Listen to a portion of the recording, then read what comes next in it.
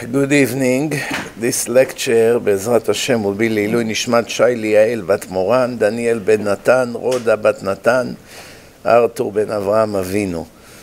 לרפואת David Ben Helena, Esther Bat Naomi, Reuven Ben Sarah. And also Sylvia Capodilopo, שהקדוש ברוך הוא יגאל אותה מייסוריה, רפואה שלמה. ולאו נשמת שלמה חיים בן יעקב, and חיה שרה בת ישעיה. Few announcements before I start. You know, now we are also can be viewed on Rumble, not just YouTube. We have Rumble. It's more Republican, not liberal. YouTube always threaten you that if you say things that the liberals don't like, or they threaten us that they're going to take off the channel. You know how it is. That's why we had to make another alternative channel. It's Rumble. Please join it. It grew pretty fast, Baruch Hashem. Even I didn't make an announcement, but now I'm making an announcement. Everybody that is on the YouTube page, please go on the Rumble. Why? One day it's just going to disappear. So you want to be able to be connected as a backup, okay? One more thing. I still have some CDs. CD number 1, Pat to the Just, and Pirkei Avot. Those 3 CDs, you can get them now for free. As many as you want. You just have to pay the shipping, whatever. You can send the label, or we can do the shipping for you, whatever it's going to cost. But you can also come to the lectures and pick them up. If you email me in advance that you want to put them out, and Monday you can pick them up on Queens in the lecture in Fresh Meadows, or you can pick them up here on Tuesday, but with the notice in advance. Tell me how many you want, we'll bring you a box, you can give them out. Before, in a few months, there's not going to be any more CDs, you know, we might as well use the leftover and get them out there. One other interesting things before I start the lecture, I had a very interesting device installed in my house a few days ago. It's called Amnon 18. Did you hear about it? Amnon 18. This is a genius device. This is a genius device that allows you to use in a kosher way, allow you to use hot water on Shabbos. Don't get confused. There is a decree that you're not allowed to take a shower with hot water. Even if it's water that was hidden before Shabbos or by the sun, you're not allowed to take full body shower with hot water. But some hot water you can use to wash your hands, to wash dishes, to wash the baby. I don't have to tell you how freezing the water here when it's 0 degrees or below 0. So this is an unbelievable device. Unbelievable device. What does it do? It's interesting how it works. It controls the temperature of the boiler, that the water will never reach the temperature what we call in halacha yat soledet bo. It's never going to get to 45 degrees or 43 degrees. It has an app, and it goes according to all the shitot, Ashkenazim, Hasidim, this shita, Shulchan Aruch, the Rama, all the shitot. When they install it, they ask you, you go on Shabbos by Rabbeinu Tam, you go regular. They set up the whole system. It's an unbelievable thing. And a minute or 2 minutes before sunset, it goes into the Shabbos mode. Once you go into the Shabbos mode, the water, the hot water in the faucet will not go over 41 or 43 degrees Celsius. So I think it's about 105, 110 Fahrenheit. Right when Shabbos is finished, a minute after, it goes out of Shabbos mode into regular mode. What's the difference? In a regular mode, the water are boiling, can burn your body. Go to the hospital. On the Shabbos mode, you never get burned. Why? Because it's 41, 43. It's hot, but not burning. So you can shower? Yeah, so you can, okay, so now when you say you can shower on Shabbat, Not your hair. you have to understand, Ashkenazim, they machmir. They don't take showers even with cold water. Even though it's lechatchila allowed, there's no problem. They worry about schita. They think that maybe you will squeeze the hair, or I don't know, the towel maybe. The Sfaradim don't have this problem. Sfaradim can take a shower with cold water even without this device. Cold water, complete cold water. And now you have the option of taking a shower with lukewarm water, not hot water, but not cold, meaning it breaks the coldness of the water. You're not freezing and shaking for 15 minutes. That's an interesting thing. Now you may wonder, wait a minute, okay, everything sounds beautiful. Oh, one more thing, it also pick randomly when the boilers will turn on. It does not turn on when cold water goes in, like regular boilers, because that's cooking. And that's psikresha. If you know every time you take a shower, for sure cold water will go in, and they'll get cooked. Indirectly, in grama, you're creating cooking. You're not really cooking with your hands, but it's obvious that it's going to happen. It's not permitted. But here, it's programmed that it will not turn on automatically. It would pick up his own time. Nothing to do with your action. He can turn anytime he wants. There's a system over there. This obviously was checked by big rabbis. And there is in Israel, it's called Machon Tzomet. You know Machon Tzomet? This is a Orthodox organization, and they are specialists in checking devices if they're kosher or not. Like for handicaps, for regular people, what's kosher for Shabbos and not. So they got a letter, we authorized that we checked the system, that device hot water on Shabbat, Amnon 18, and we found that it's kosher to be used for Shabbos and holidays. And they give now all the instruction why it's kosher, right? And it's unbelievably, you know, that's it's Israel Rosen, the head engineer that checked it and knows all the halachot. And of course, they have big, also Rabbi Weiss, the Av Bedin of Montreal, himself authorized it. And there's Baruch Hashem really no fear whatsoever to have a Chilul Shabbat. Right now, many people are Mechalel Shabbos because they cannot handle the coldness of the water when they have a baby. Some people are weak. They don't want to see the baby suffering. So they just turn the hot water on Shabbos. What happened? When the hot water goes out, cold water goes instead. And then the boiler goes on, and they michshal in Chilul Shabbat. Many, many people. Actually, the guy that installed it by me told me, I have no idea how many people that when I spoke to them, I realized from the conversation that systematically they were Mechalel Shabbos almost every Shabbos. Why? They couldn't resist the nisayon. You know, it's not easy. Now, Baruch Hashem, there is a solution. For a price of one pair of tefillin, you can have hot water forever. Every Shabbos and Yom Tov, no problem whatsoever. Baruch Hashem, it's unbelievable. I got very excited when I saw how brilliant the invention was, how everything was taken into consideration. Baruch Hashem, unbelievable. So, that's not our topic here tonight. I just was so excited. I wanted to talk about it, and I kept forgetting. So, Baruch Hashem. So, we now, between Parashat Naso, the longest parasha in the Torah, and Parashat Be'alotcha. In Eretz Israel, they're 1 week ahead of us. But we are here, in exile. And in case you forgot, we are 1 week behind the Israelis, because by Pesach, we had 2 days Yom Tov. So second Yom Tov fell on Shabbat. And we had to read the reading of Passover. When you read the reading of Passover, you don't have room to read the reading of the week.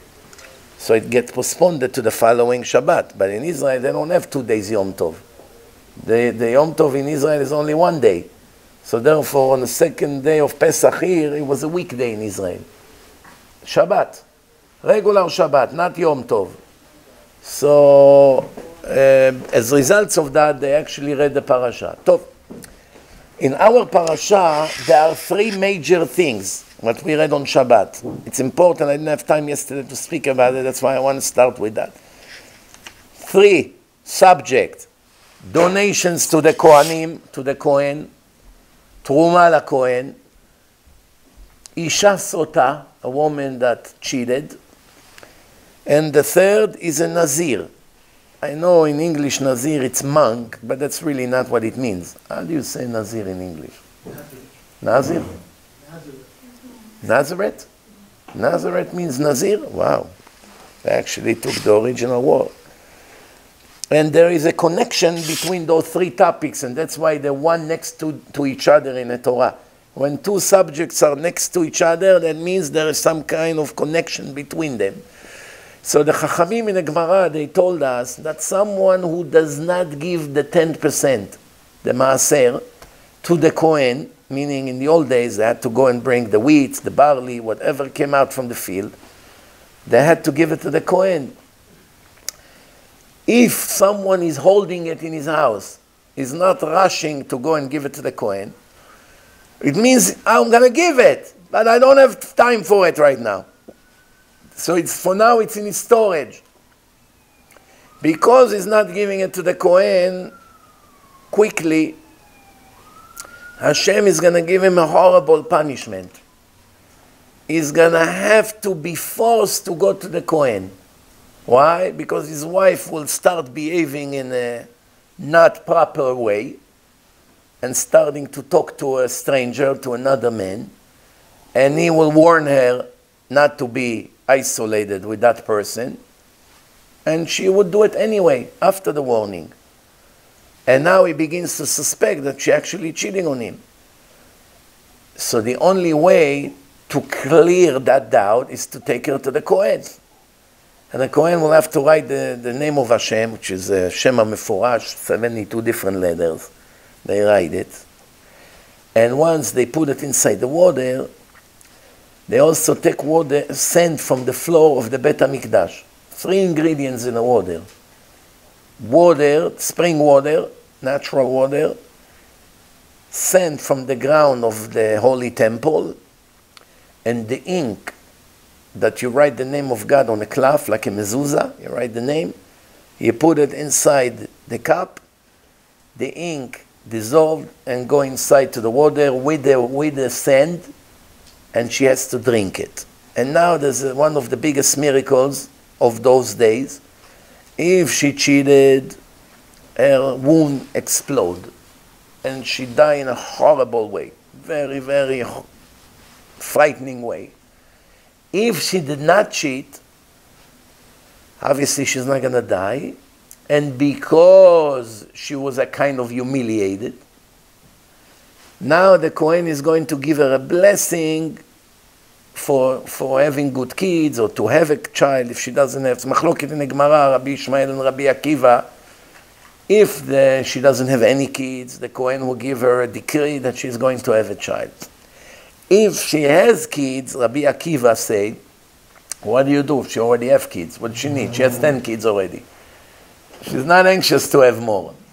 What blessing he can give someone like that? A woman that 5 years married and never had kids, if she now went to the Kohen, at least something good came out of it for her. She got the embarrassment, but she got a blessing to have a child, and this blessing going through. But what happens if she already has 10 kids? How she's going to get compensated for the humiliation that she had? Rabbi Akiva say, if she have short kids, meaning very short, she's going to have a long one, meaning tall. If she has an ugly one, she's going to get a pretty one. If she has sick one, she's going to have a healthy one. Meaning, whatever the problem was, Rabbi Akiva bring a list of things. So, now we're going to talk about it in a minute when it comes to Hannah, the mother of Shmuel, the prophet, and the trick she wanted to do to Hashem. to force him to give her a child. A brilliant trick. I have some problems with that. We have to analyze those problems. How Hannah, the holy Hannah, the mother of the holiest prophet, Shmuel, how she even dared to think such thing. We have to understand what's the secret behind that story. But remember, so now he has to get the wife to the Kohen. And the Gemara also says someone that sees a woman that she is a suspect of being a cheater. Nobody knows yet until she's going to go to the temple. As of now, she's only a suspect. I don't have to tell you that in this world, if you are a suspect, people already rush to judge you. And if in the end you are found innocent, nobody even remember that you found innocent. You know how the newspaper, they put you on the front page, that you are suspect in this and this and this and that. Everybody runs away from you. Your children are finished. Your family reputation is ruined. Your business is done. You get a heart attack. You die from pain. And 6 to 8 months later, you're going to find a little box in the newspaper in the back page. The police, the court found Mr. X innocent. No proof was sufficient. And they had to release him. But by now, his life is over. But even quote-unquote Jewish newspapers? Even there's no Jewish newspapers are all mass murderers, all of them. There is no difference between them and the secular newspapers. All the magazines that call themselves all kinds of names, bombastic, holy names, the connection between them and holiness does not exist. They take people, they publish them, they get their news from the secular side, and they publish the same news that they get from the secular side. They put it in their newspapers, in their magazine, and they have no problem saying that Mr. X or Mr. Y is a suspect, and the FBI arrested him, or the police arrested him, and the police submitted a claim against him, which is against the law. It's against the Torah. You're not allowed to write any lashon hara about a person, even when it's 100% true. Who told you that you're allowed to publish it to the whole world? Now you have 30,000 people that knows him, and he has a lot of close friends and business colleagues. As soon as they see the article on the religious magazine, nobody wants anything to do with him. Nobody wants to marry his children. Everyone is worried. You already judged him, you destroyed his life, and then he wasn't even found guilty. And even if he will be found guilty in a secular American court or secular Israeli court, that means nothing. This court is not reliable to judge people according to God's rules.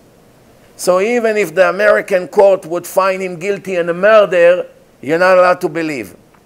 And if they found him guilty in any crime, it's not a fair trial. Why? Because the witnesses are cooperating with the police to save their own skin. They do plea bargain. Someone who was a partner to the crime, the police said to him, you're going to testify against him, we would let you go. And he's going to say anything the police want. So this whole trial is not honest. Plus the people are mechalelei Shabbat. So they don't care about their own life. When God said that Mechalel Shabbat gets a cruel death by stoning and lose its share to the world to come by getting cut. So he's not worried about his own life. You think he cares about someone innocent to send him to prison?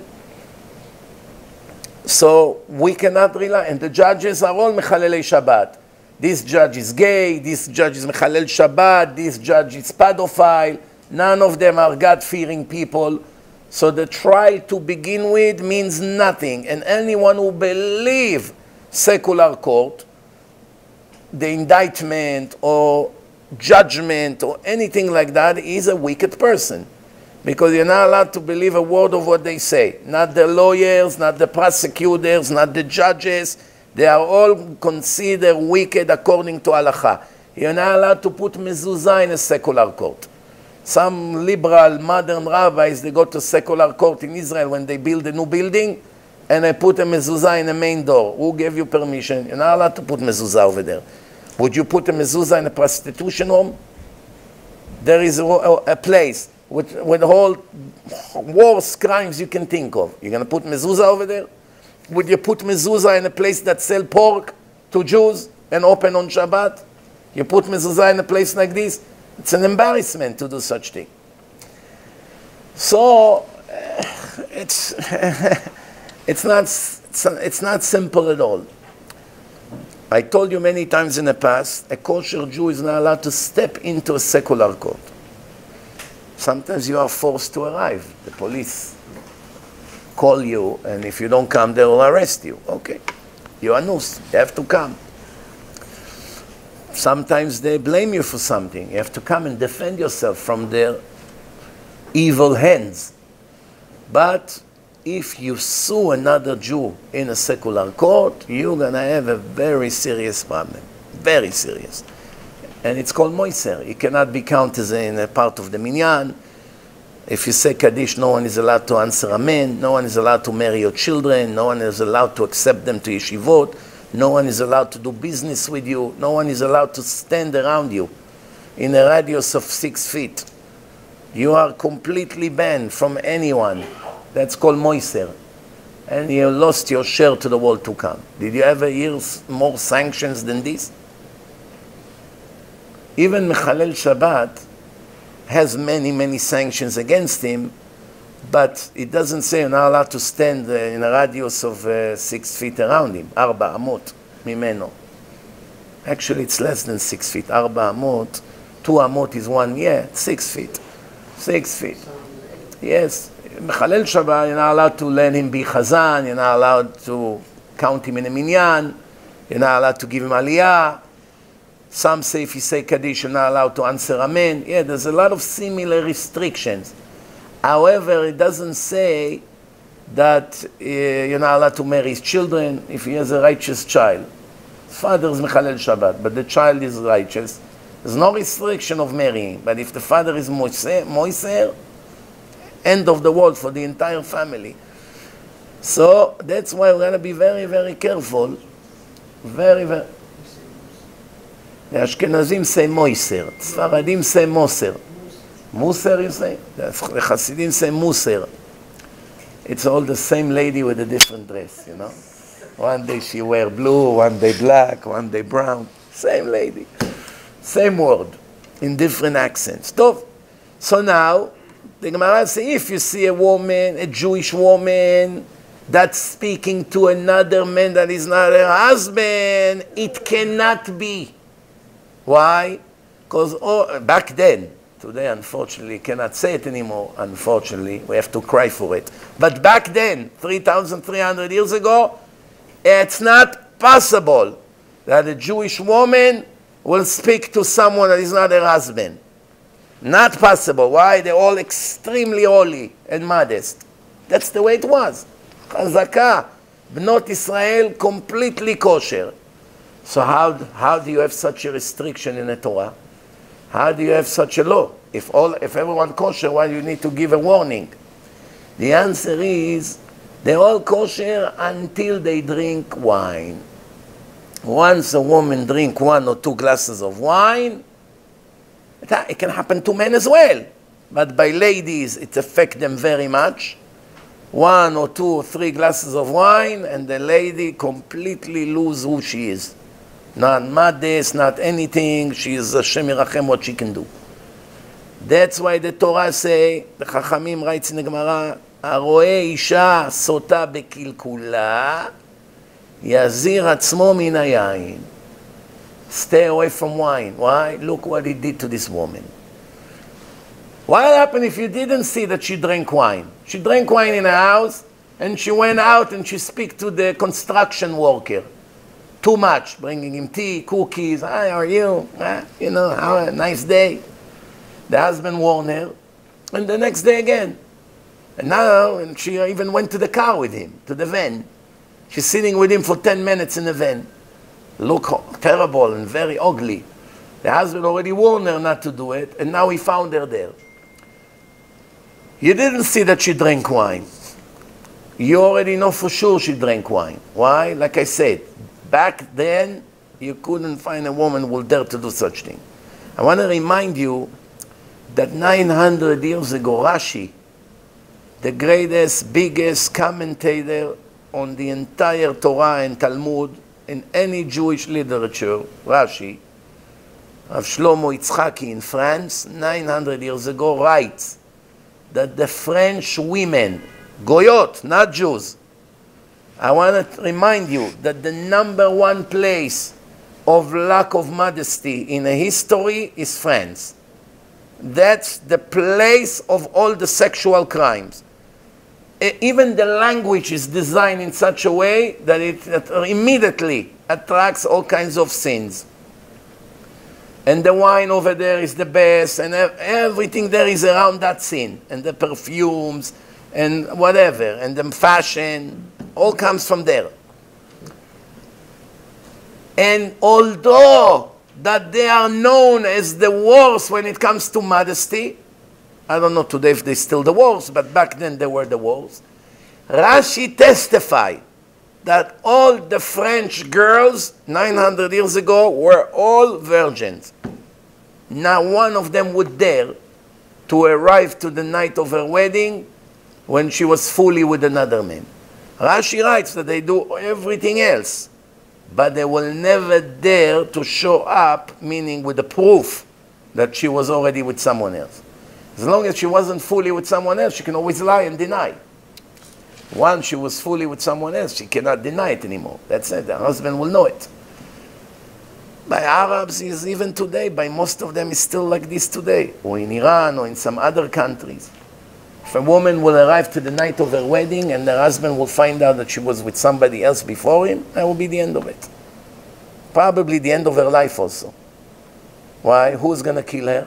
Her own father and brother.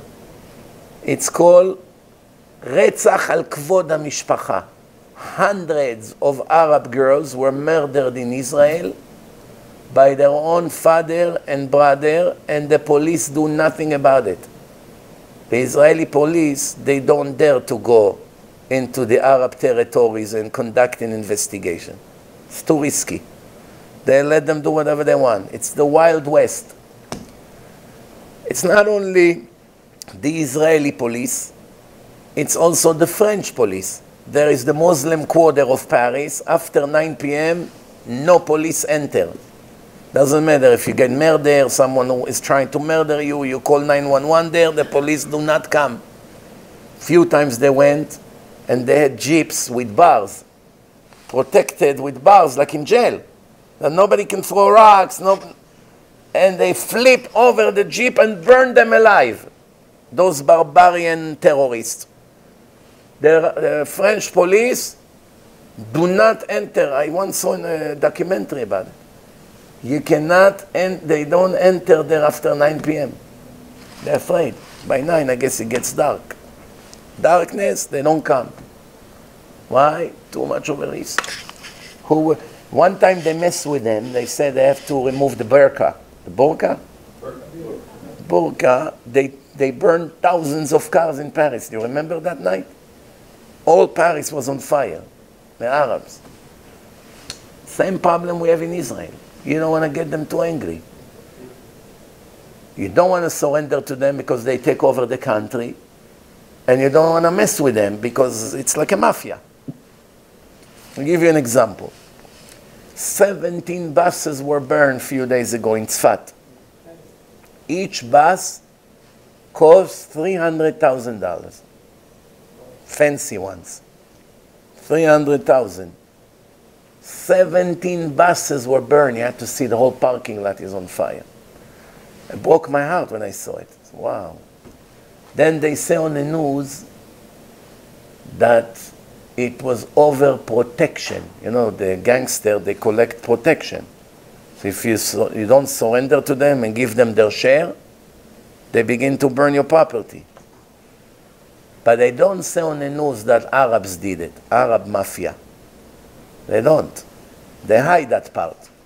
They cooperate with them. The lefties, the liberals, they love the Arab terrorists more than they love the righteous Jews. So they'll do everything they can to help them, directly, indirectly. So whenever they do something terrifying, they make sure not to say that it's an Arab. They write on the news, Israeli citizen did such and such. If you don't have connection inside with politicians like I do, I know politicians, I know people, I know the people inside the police, so I get the details. Most of the people don't know. They read on the news, they hide the fact that it's almost all the crimes are done by them. They hide it. They don't want you to find out. Like it's some kind of a surprise. But this particular time I found out that Arab burned 17 buses, but the owners of the bus company were also Arabs. So they even fight themselves. Protection. Criminals. It wasn't a terrorist. Terrorists, they come against Jews. This is Arabs against Arabs, just like you have, unfortunately, Jews against Jews, collecting protection, criminals.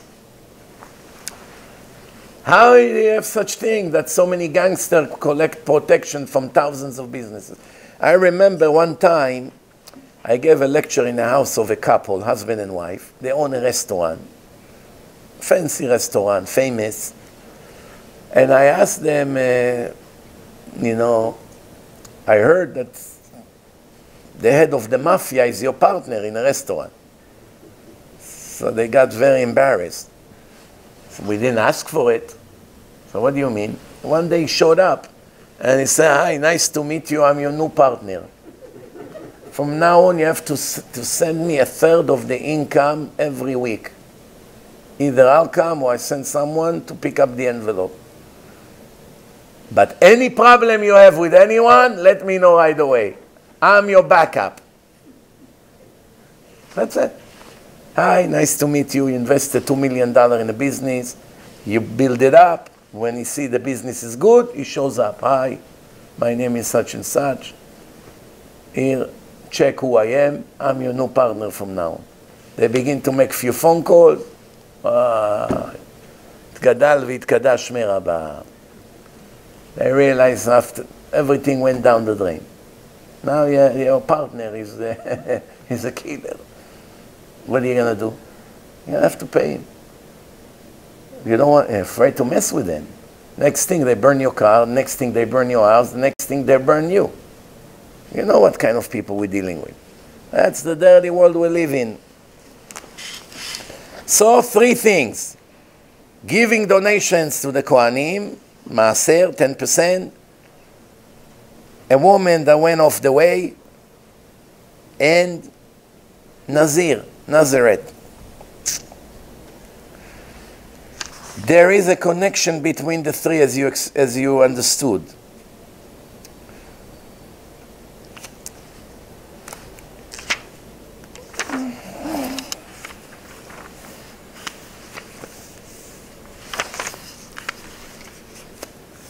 It's written in the Torah, the Rambam writes, Rambam, Maimonides, Derech Briato shel Adam, the way a person is created, and his nature, להיות נמשך בדעותיו ובמעשיו אחר רעיו וחבריו ונוהג כמנהג אנשי מדינתו. A person is a product of the environment where he grew up. Grew up in a jungle, he's more a chimpanzee than a human being. Grew up on the trees, jumping like Tarzan and what's that little kid that jump on the trees? Huh? No, but he had a... no, it's a different thing. Mowgli. Grew up in a forest, he became like a monkey. Why? What do you expect? Grew up with monkeys, became a monkey. Grew up in a criminal neighborhood. Shooting, cursing, everyone with tattoos, bad music, ta-ta-tam, ta-ta-tam, ta-ta-tam all day. That's what he becomes. Grew up in a German cold environment, somewhere in Berlin. That's what he is. Grew up in a warm Moroccan area, everyone hugging, kissing, mwah, mwah, 500 times. I have a friend like this. He's a barber. When you go to take a haircut by him, he's such a loving person. Every customer that comes, get from him at least 15 kisses and hugs. Once I told him, you lose business. The Ashkenazim are not ready, they're not equipped to get hugs and kisses, man to man, mwah, mwah, mwah. They say, I re-educate them. 25 years later, he's still in business. Everybody loves him. Because even people who are not loving kisses and hugs, colder people, they see that it's coming from the heart. We have a rule in Judaism. דברים היוצאים מן הלב, נכנסים אל הלב. Even the coldest people, you see those yekes that have such mentality of European people, when they come, mwah, mwah, mwah, they already got used to.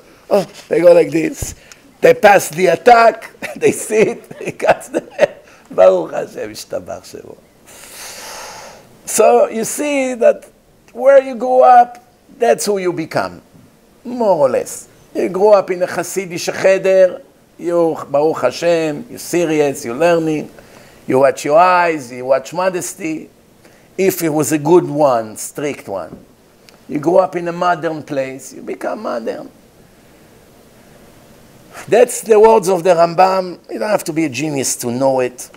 We all understand that even without reading the Rambam. It's obvious. You see it everywhere you go. The Torah warned, כמעשה ארץ מצרים אשר ישבתם בה לא תעשו.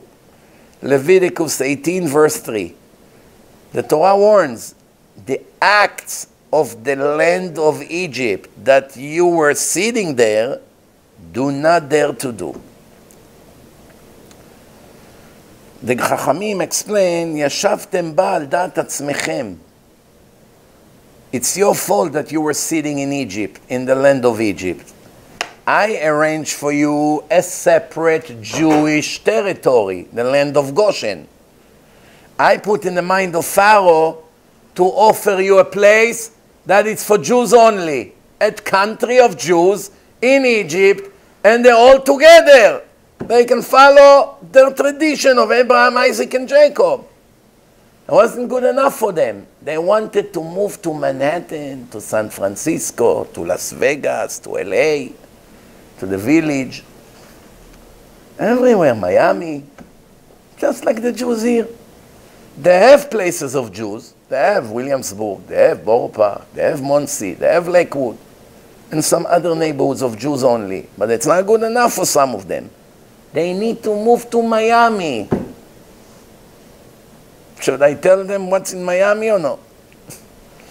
Someone I warned, his mother wanted to move to Miami. I said it's going to be the end of her life if she does. And she did try. How quick she returned back to New York, who knows?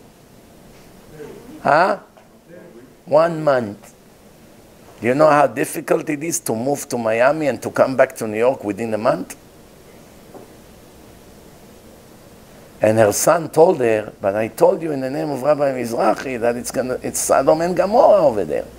Don't let anyone fool you. Don't let the people that move to Miami tell you stories. You moved there, you finished. That's the truth. You and your children, you finished. Remember my words. Don't say, oh, nobody told us how horrible it is.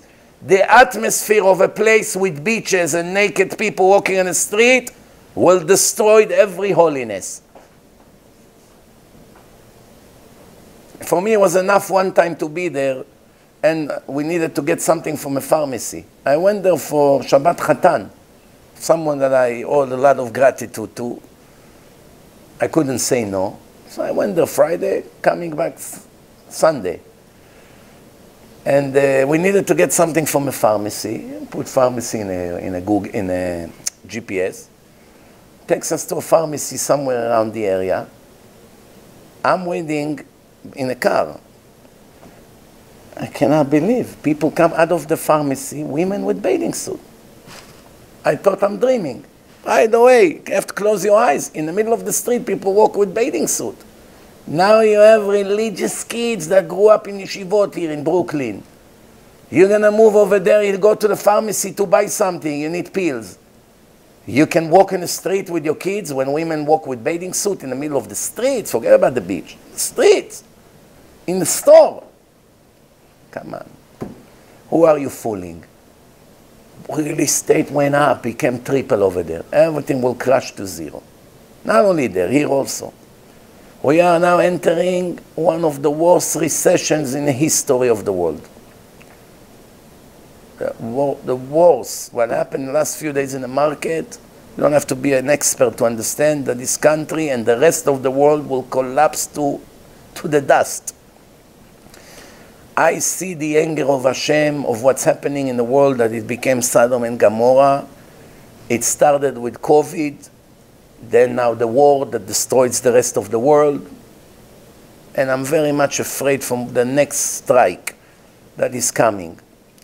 My feeling is that within a year, everything in this country will crash. All the banks, all the real estate, all the retail, everything. And I don't have to tell you how dangerous it is for society, especially for Jews.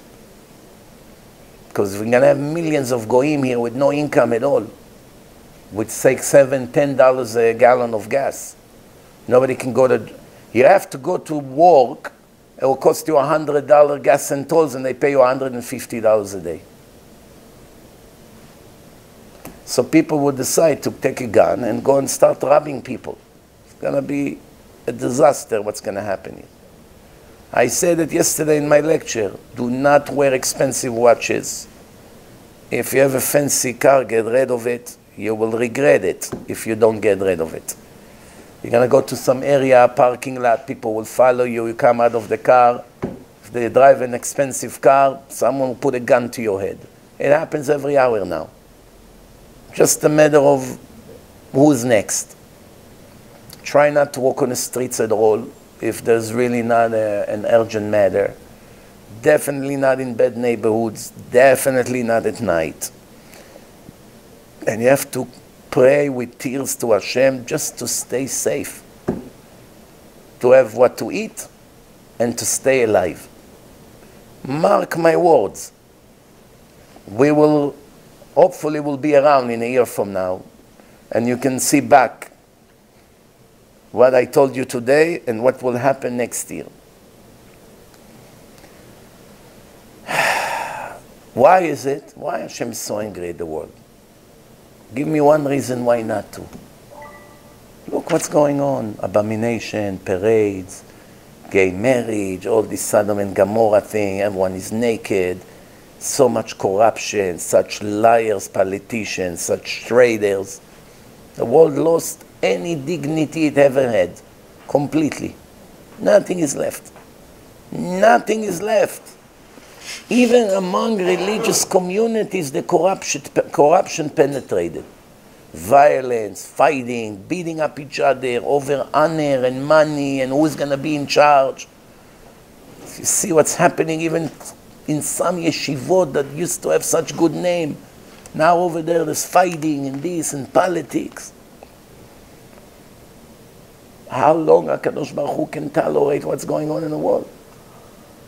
So the world needs a real shake-up, serious shake-up.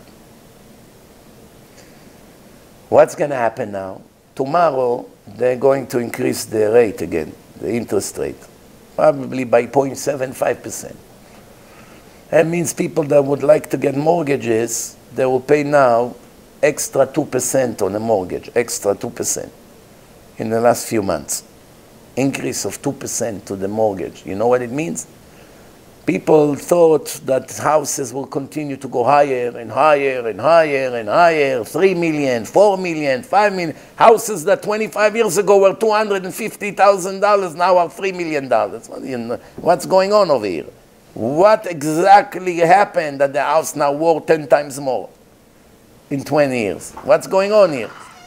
The answer here, it's all a balloon of illusion. What does it mean, balloon? An illusion.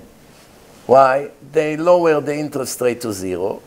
People used to get mortgage for 3% instead of 9% it used to be 20-something years ago. So the 3%, it's not really that bad. Because even if you take a $2 million mortgage, 3% on $2 million, it's $60,000 a year. It's only $5,000 a month. If you have a good business, $5,000 to live in a nice mansion, why not? But now, it's not $5,000 anymore. It's going to be $6,000, $7,000 now. Plus energy prices is double, so add another $1,000 almost. That's a big difference. People will begin to not pay. Remember, this is coming after 2 years that many people don't pay their mortgages. They're in the middle of foreclosure now. Who is going to take all the loss? The banks. Remember what happened in 2008? Give it a few months, you see what's going to happen here. That means people that just bought a house now for $3 million, in a year from now will worth half or less. Why? It's all go by the monthly payments. Somebody rich told me, I've been waiting for this day for a long time. Why? I want real estate to collapse. Why? That I can buy 10 apartments. Right now I cannot buy one. When it's collapsed by 80%, it will go down. 2 million will become 600,000, 500,000. I go buy myself a few houses. And then they will start going up again, like it was from 2008. I say, yeah, but what happened if you're going to come to your bank and your bank put a sign, we're out of business, and all your money is gone? Then what? What do you think? Your money in the bank is safe? Do you remember what happened in 2008? How many banks went out of business? The government did a brilliant move. It was a Jew, Bernanke. He was the right man at the right time. He forced 19 banks, he gave them help, to buy all the banks who went bankrupt. That's how the customers got saved. Otherwise, you know, there would be hundreds of thousands of lawsuits against the United States for the FDIC. The government wanted to save their own skin. They forced the big sharks to swallow the small ones. Can they do it again now? I doubt it very much. I don't know. Now, when something like this happens, what's the best advice to give? You may think, hold on to your money. Don't buy, don't do things, right? Let's see what Hashem say. Who can give us the best advice? Me? You? No, Hashem. Let's read. Gemara, Masechet Gitin, page 7. אם רואה אדם שמזונותיו מצומצמים, if a person see that he lose a lot of his income, he used to make 20,000 a month, now he went down to 10, and now he's soon going down to 7. What are you thinking? Let me cut, not buy things. I won't replace cars. I won't buy any luxury, no jewelry, no watches, and of course I will cut my charity. Right? That's the first thing that the people do. The Gemara say, אם רואה אדם שמזונותיו מצומצמים, יעשה מהם צדקה. You lost 50% of your income or your assets. What do you do with the other 50%? Run to give a lot of tzedakah. If you do that, you are koneh et olamcha. That's what Hashem said to Avraham. After 9 tests he passed, he did not get the stamp from Hashem yet. In the 10th one, that finally he got a child, and Hashem said, take your child and slaughter him in the Moriah mountain, and he ran to do it. Hashem told him, now you're getting my stamp. Ata yadati ki yireh Elohim ata. That you're a God-fearing man. Why? I fell into the fire for you. I'm not a God-fearing man. I did so many things. I'm not a God-fearing man. You are. But now you're getting the stamp. You know why? Because you are willing to give me something that is the most precious to you right now in your life. That's when you get my stamp for life, for eternity. So now when people see they lost a lot of their money, or they're losing, or the market crash, or business is not as good, or the value of their house is going down, and they get nervous, What does Hashem say? Now I want to see how much you give. Double your tzedakot. Why? Because I count on you. I know nature, not nature, we are above the nature. In the end, every bullet is an address. And every dollar is an address. Where is it going to go? Who's going to win? Who's going to lose? It's all Hashem's decision. To forget, don't ever forget for a minute that it's all in the hand of Hashem. So, that's the power of faith. As Chazal say, aser te'aser. Aser bishvil shetit'asher. Give 10% that you should become wealthy. Even in a time of recession, or depression, or pandemic, or war. Why? Tzedakah count like all other mitzvot combined. That's Baba Batra, page 9. So, I go back to the Rambam. The Torah, the Rambam says a person is a creation, is a product of the environment, of society. The Torah warned, כמעשה ארץ מצרים אשר ישבתם בה, do not behave like those Egyptians. I don't want to see their filth coming into your houses. I don't want you to dress like them. I don't want you to behave like them. I don't want you to imitate them in any way, especially their idol worshipping and their lack of modesty. Two things that I hate the most. Remember, everything I'm telling you now about Egypt apply to today here in New York, or Miami, or Israel, or anywhere else. Same concept. Nothing has changed. The same thing Hashem told us about Egypt, He definitely said about New York. What? The Orach Chaim HaKadosh, 300 years ago. He says, כמעשה ארץ מצרים אשר ישבתם בה, וכי יש ארץ מצרים אחרת? What does it mean, ארץ מצרים, that you said there? Do you know another Egypt? Why do you have to waste few words in the Torah? Don't do the act of the Egyptians. What do you mean? Don't do the act of Egypt that you said there. We all know that we said there. Why do you have to tell us where we said? The answer is, because the Egyptians were all sexually corrupted, behaving worse than animals, and the nation of Israel in the beginning were isolated from them, so it didn't affect them, but then the Jews wanted to move to Egypt, like it's written in a verse, Mal'a haaretz otam. The land of Egypt was full of Jews all of a sudden. That's what triggered the attention of the Egyptians, that soon the Jews will make a revolution and join the enemy and take over Egypt. That's what started the Holocaust in Egypt, the slavery. So the Orach Chaim said once they moved there and they started to see how the Egyptians behave, there is no such thing. It would not affect the most religious Jews. If you want to live in Vegas or in Miami or in Manhattan, do you think it's not going to affect your religious level or your spiritual level? You are dreaming. You are a faker. There's no such thing living among wicked people and not become like them.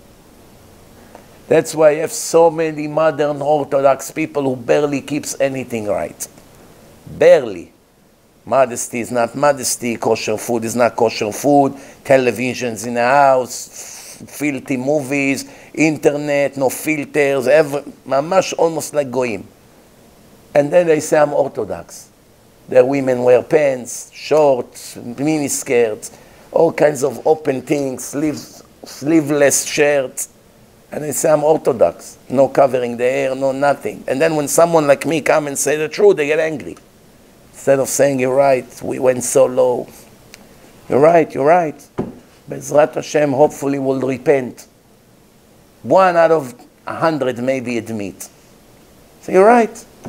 I have where my mother lived, in the synagogue, one guy, Can I donate to what you do, books, CDs? He's a hard-working guy. I said, no, it's okay. No, please, I want to have a zchut. So when he came to give the money, he said, listen, I'm religious, but what kind of religious I am? Look at me. You look at me, you know who I am. I wish I was real. So if I'm not in the right level, at least let me have a share in what you do. If something I will be able to say one day is that I did care that other Jews at least will be religious. If I myself not religious to the right level. You understand or no? But how many like this you have? The other one say, no, we are better than you. You're fanatic, you're an extreme. Fanatic? My little son told me today, Abba, you're so fanatic. Today. We had to go make passports today, so I had to pick him up. You know how long you have to wait for a passport now? 3 months. In Israel here. Look what Hashem did to the world. And it's very expensive.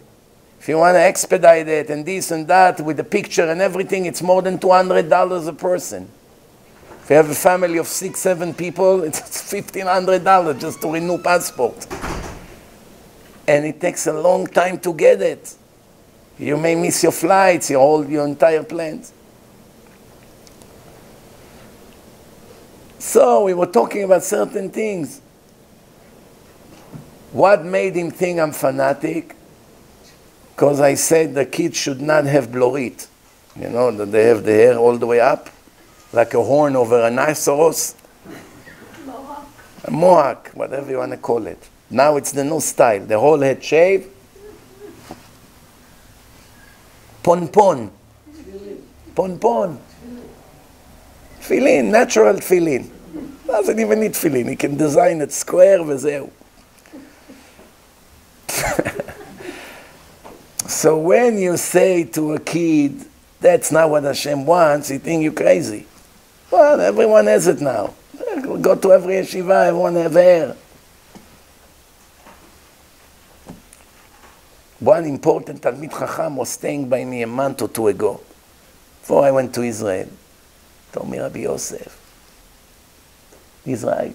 It's everywhere now like this. Even my own children like this. And he's a very important Chacham. What are we going to do?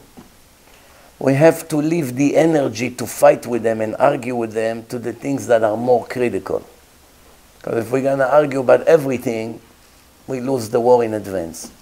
So, what are we trying to prevent the real serious crimes that they're about to do? That's how sad the situation is. It's like a cancer, spreading everywhere.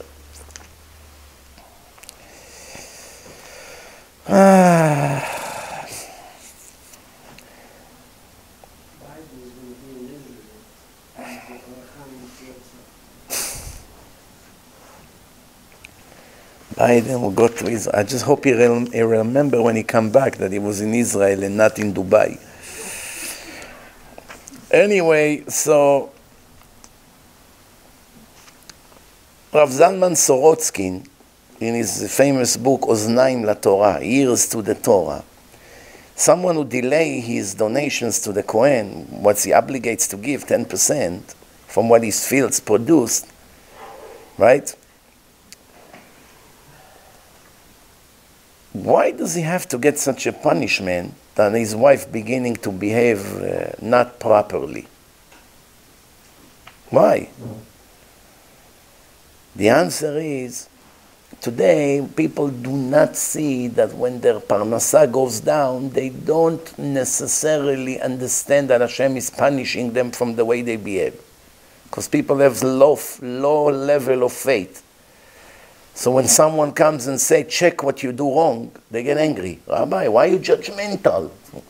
Why are you so judgmental? Because the Torah is judgmental.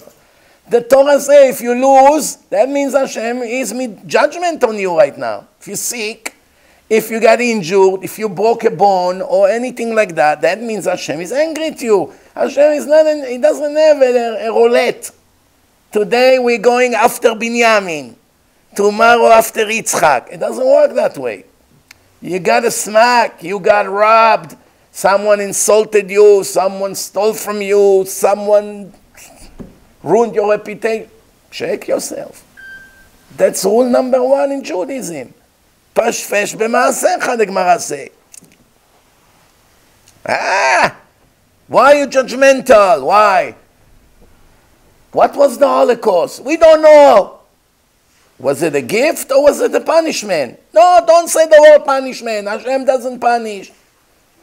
People force a life of a lie. Want to live in a lie. Why? It's sweet. And it doesn't bother the conscience. It doesn't bother.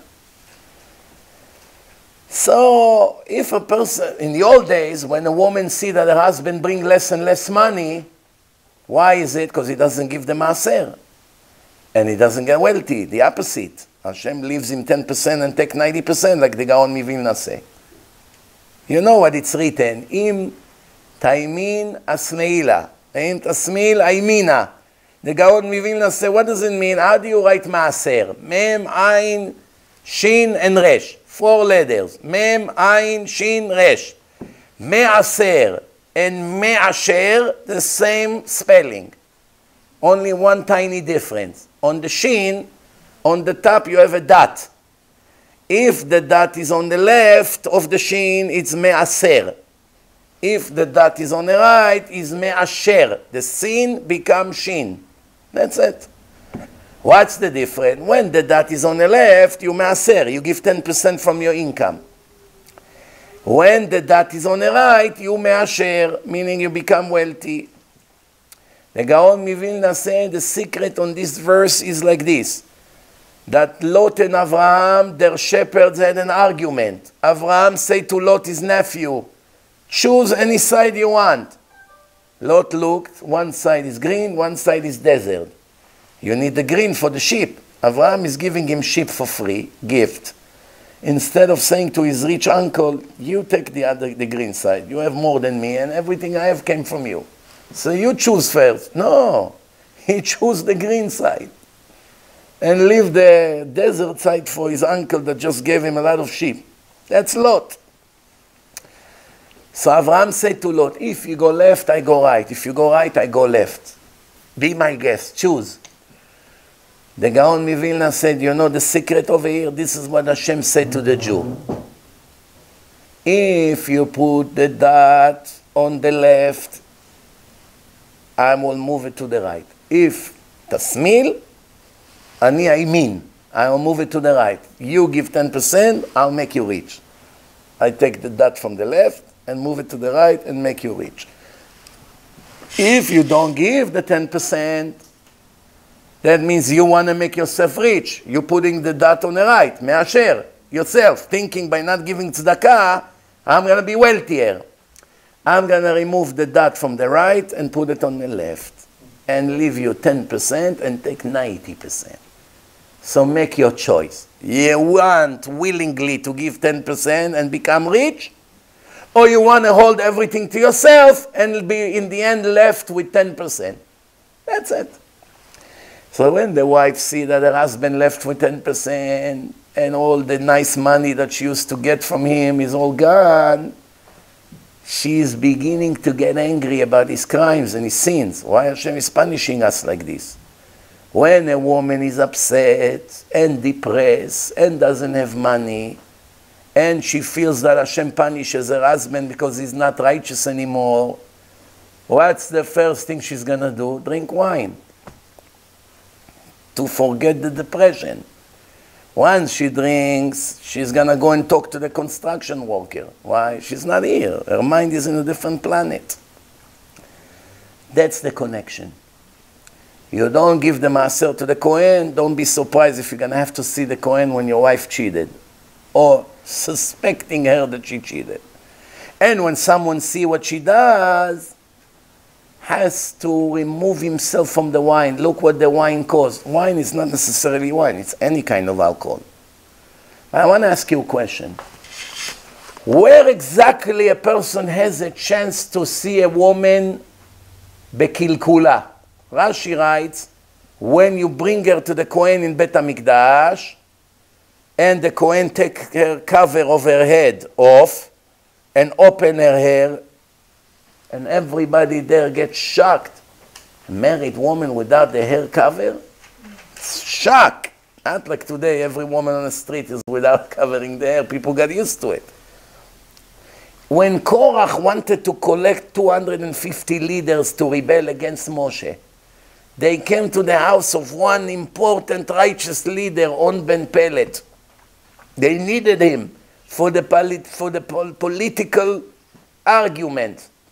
His wife wanted to save him from going and joining the wicked people against Moshe and Hashem. She knew they're going to be buried in the end. Hashem is not going to let such a thing go. What did she do? She came outside, stood by the door, and took off the cover of her hair. The most wicked people who started a war against Moshe, after they heard that God speaks to him and nominated him to be the prophet and the leader, so he did not choose to be the leader, Hashem actually forced him to be. They know it, but their jealousy kills them. They can't control it. So they decided to declare a revolution. So they need to gain a lot of leaders. They came to the house of On Ben Pelet. His wife took off the cover. They saw their hair. They almost dropped dead. They ran like they saw the devil. Look at the contradiction a person can live in. In modesty, they were very strict. See a hair of a married woman, I'd rather die not to see. At the same time, they rebel a war against God. Same time. That's my lecture from last week. Person live in contradiction. Within a minute, you can be a servant of Hashem, and 30 seconds later, a soldier of the devil. Within a minute. Within a minute. It doesn't take that long to turn 180 degrees. You see it all the time. All the time. Rashi writes, do you bring donation to the Kohen? The Kohen has to go to the place where the wheat is, beta granot, to receive the donation. What does it mean, sacrifice to the Kohen? Sacrifice is to bring it closer to the Kohen.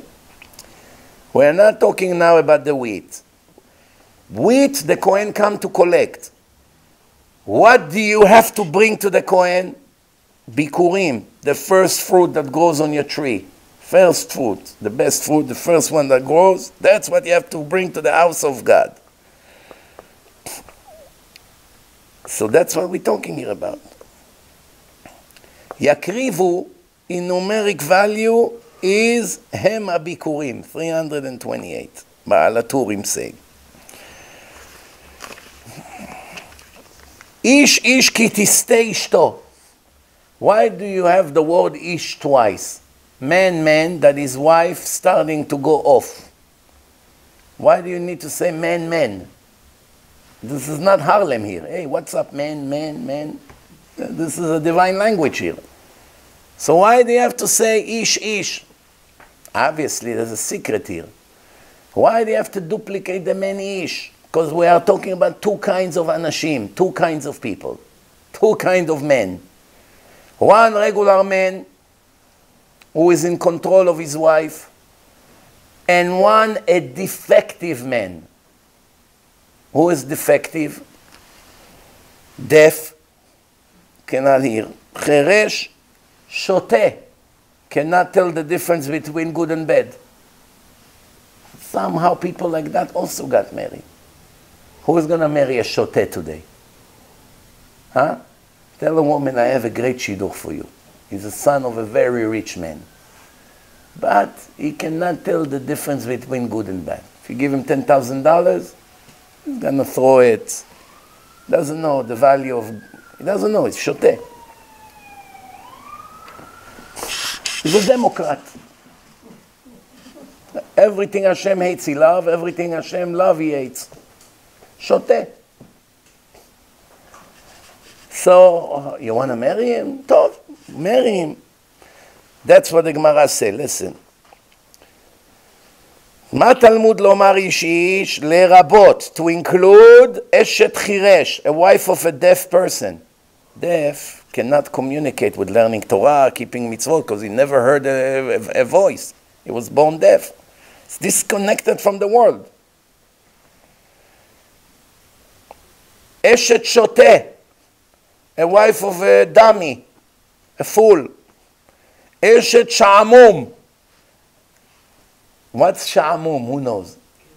No one in Israel knows this word. Don't feel bad that you don't know it. Not shi'amum. Shi'amum is when you're bored. What's sha'amum? Huh? Timhoni. How do you say in English timhoni? Weirdo. A weirdo. Talk to himself, walk on the street, looking at things, you know. Very strange person. Timoni.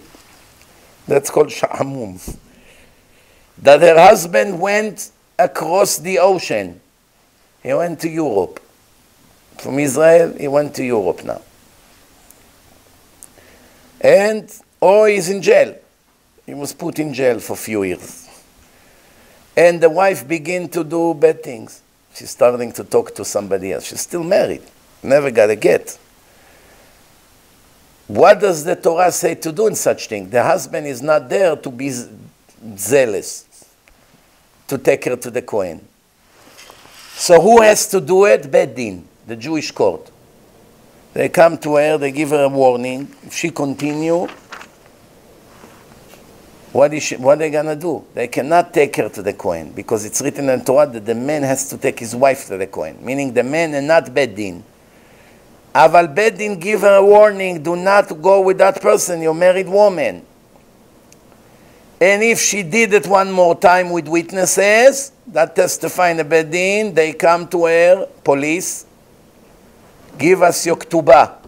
Ketubah, it's a bill of rights that a woman gets in the time of marriage. That when her husband died or divorced her, she's going to get a big amount of money. And she comes before all the other creditors. Whoever he owes money, she's first. The wife comes before the kids, for everyone. First, they have to give her from his estate, and the rest they give to the others. So she has a strong protection. Women used to sell their ketubot in their lifetime. If a woman didn't have enough money from her husband, let's say it's cheap, doesn't give her enough, and he wrote to her in the time of the wedding, maybe he drank a lot, so the rabbi asked him in the ketubah, how much you want to write? $555,555.55. 7 digits of 5 against Ain Hara, you know, Hamsa, all over. 55,000, it's a lot of money. So she see her husband is cheapo. She said to her cousin, I will sell you my ketubah. How much? Give me 40,000, it's yours. When my husband died, you're gonna get 55,000. What I supposed to get, I transfer the right to you. Possible, it's allowed to do. So if the Beit Din warned her not to go and speak to someone that is not her husband and she did it anyway, they come and take her ketubah and rape it. So if it's written $1 million over there, she just lost $1 million. If it's 50,000, she lost her right. That means when her husband come out of jail or come back from his trip across the ocean, the Beit Din inform him what she did, and if he divorces her, she gets nothing. By the way, the same law applies if a married woman walks on the street without her head covered. She loses all her rights immediately, one time. Go and tell it to the women today. One time she walks in the street without head cover, and 2 witnesses testify in a divorce case, she doesn't get a penny, nothing. She loses all her rights. Just to show you the severity of lack of modesty. And people think it's a joke.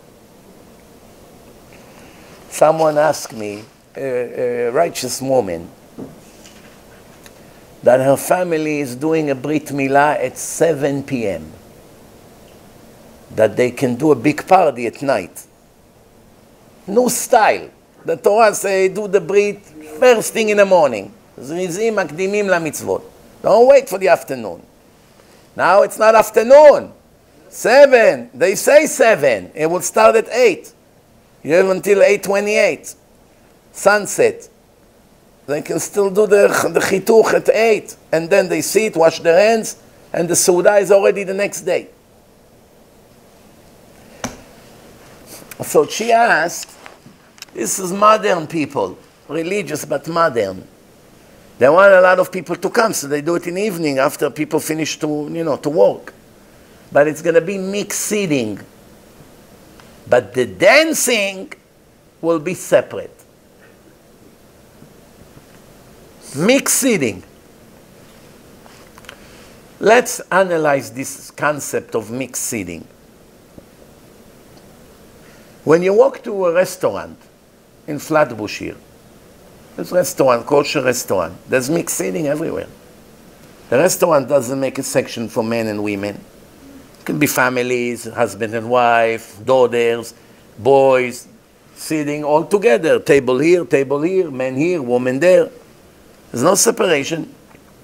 When you eat on Shabbat meal, guests coming, cousin, aunts, this, that, you sit everyone in a table. Unless you're a strict Hasid, some Hasidim does one room for men, one room for women. טוב. כל המחמיר תבוא עליו הברכה. אבל there's really no obligation to separate the family. You sit and you eat. But when you go to a wedding and it's mixed seating, it's not the same. Why it's not the same? Because in a wedding you have a big amount of people coming to the wedding, and many of them are not religious at all. Secular people. Yeah, relatives, secular. Chalalei Shabbat. And their women do not understand the word modest. Please come with modest clothes. They have no idea what modest clothes is. Modest for them is not a bikini. Anything that is not a bikini is modest in their eyes. Everything is open, this, that, completely. So what happened? You're a religious man. You're not going to participate in a party with mixed dancing. So they assure you that you're going to have dancing for men, dancing for women. They put a mechitza, a wall. Baruch Hashem. But now you sit in a table, and now you want to get up and walk. You have to walk between the round tables, right? What do you think happened over there? All the not dressed women walk from all directions. You want to go to the right, a woman come from here. You want to go to the left, a woman come from there. It's like being on a beach. No difference with the way they dress, these women, with their high heels and mini skirts and everything open. So can you participate in such a place? The Torah says that a place like this, Hashem runs away from this place like running away from fire. וראה בך ערוות דבר ושב מאחריך. Hashem cannot enter such a place. So what's the point of going? You're going to a brit that Hashem is not there? What's the point? Now we have a different problem. The family will be offended. There's always, the Satan is a great lawyer. Trust me, he went to Harvard Law School before Hussein Obama. So right away he presents a case. Shame on you, you ungrateful religious Jew. Your brother helped you when you got married, he lent you money and this. Now he's making a mixed party and you're not going to come to say Mazal Tov? That's what religion is. He gets scared. How can I be ungrateful to my brother? He helped me out. It's true. Okay, so I'm going to break the rules. I'm going to go to a mixed party. God forbid. God forbid. All the laws of gratefulness, hakarat hatov, it's conditional that the person does not commit a crime right now. If he commits a crime, even if I owe him my life, I'm not allowed to participate in his crime. My obligation is to stop the crime. So if I'll put myself over there, and I won't stop that mixed party, all the sins are on me. You have to rebuke them. So better not to go, because you know you're not going to rebuke them, and you know they're not going to listen. You will be punished, and you will be punished for allowing it to happen. Why would you like to put yourself there? One time a big rabbi came to be Mesader Kiddushin, Chuppah, and he saw that the people are anxious, when will he leave? He was eating something, and he's supposed to leave and go give a lecture. He has a lecture after the Chuppah, and he came with his assistant. His assistant said to him, Rabbi, we are late. He said, we're not going anywhere. We're staying here until the end of the night. He said, what happened, Rabbi? People are waiting for us. We have a lecture. Call and cancel.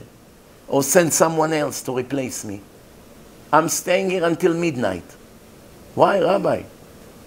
Why? Because as soon as I get out of the door, they take off the mechitza, the separation, and guys and girls gonna start dancing with the non-Jewish music. As long as I'm here, they're embarrassed from me. I'm the rabbi of the city. Next to me, they won't do it. They're embarrassed. So it's my obligation to stay. I'm stuck here. I'm going to be their policeman. Yes. How did the rabbi know that what he does, he must do? How did he know? He learned it from Abaye in the Gemara. He had a neighbor. What was Abaye or Ravashi? That he saw, Abaye, he saw that he had a neighbor, two neighbors, boy and a girl.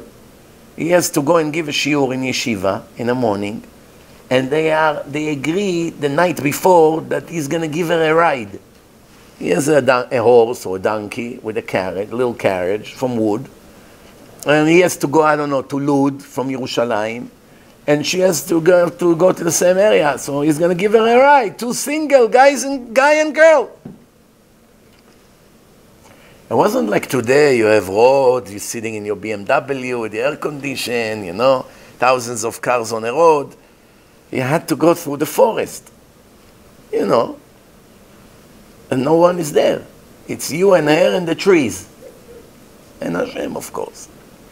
When the rabbi heard that that's what they're about to do, he decided tomorrow there's no class in yeshiva. My obligation to follow them to make sure that when they're about to touch each other and commit a sin, I will be there screaming, fire! You're about to lose your olam haba, she's nida, this, you're going to make two horrible sins from the Torah right now. One of them is a cut for your soul permanently. Boyfriend and girlfriend without mikveh. That's it. You're done. He followed them for hours, hours, hours. An old man follow a young couple, boy and a girl, neighbors. When they reach the intersection, she has to go to the left, he has to go to the right. They did not touch each other. The entire ride they spoke divrei Torah, kept modesty. They separated, thank you for the ride, goodbye. The rabbi fell on the mud and started to cry.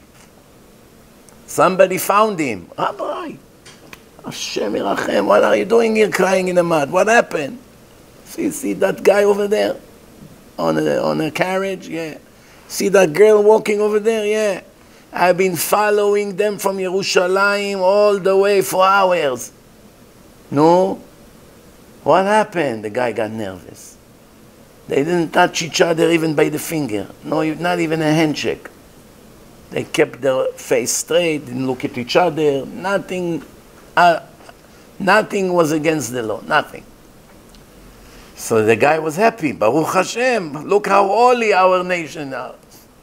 Why are you crying? He said, you don't get it. If I would be him, I would commit a sin with her. I wouldn't be able to hold my Yetzer Hara for so many hours with this pretty girl. So I'm thinking to myself, look at this ordinary guy, young guy is better than me and my whole Torah. That's not a surprise, because the Torah says, Kol hagadol michavero, yitzro gadol imenu. The greater you are in spirituality and your level go higher and higher, the harder it is for you. Your Yetzer Hara, your evil inclination is growing constantly. As you grow spiritually, your tests grow rapidly, accordingly.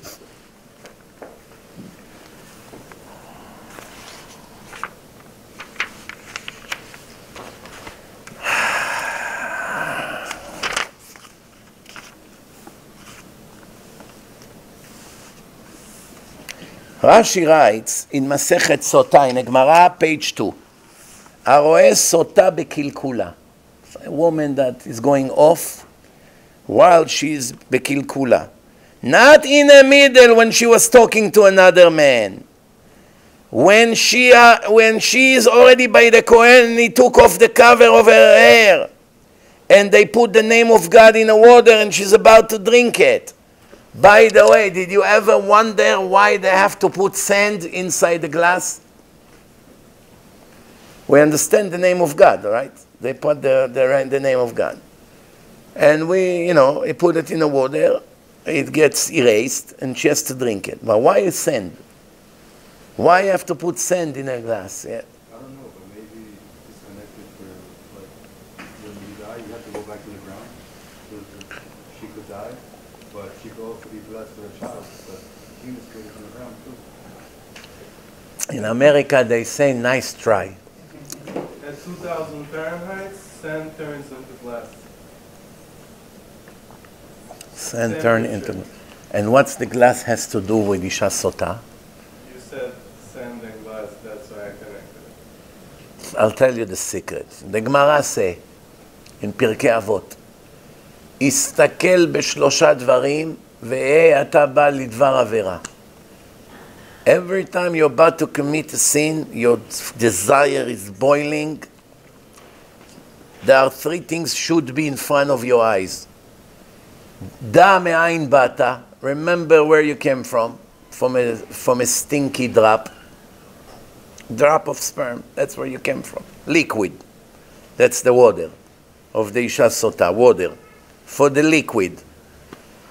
Ulan ata olech, and where you gonna end? You're going into the grave and the worm will eat you up, so you're going into the sand. That's why they put sand in a glass. ולפני מי אתה עתיד ליתן דין וחשבון? And who is going to judge you? Hashem. The Kohen is a messenger of God in Bet HaMikdash. He's going to judge now if this woman would live or die.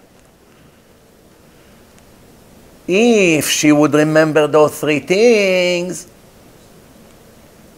she would never dare to start talking to the guy on the street or somewhere. By the way, there's a interesting Mishnah. Adam saw two. What does it mean Adam saw two?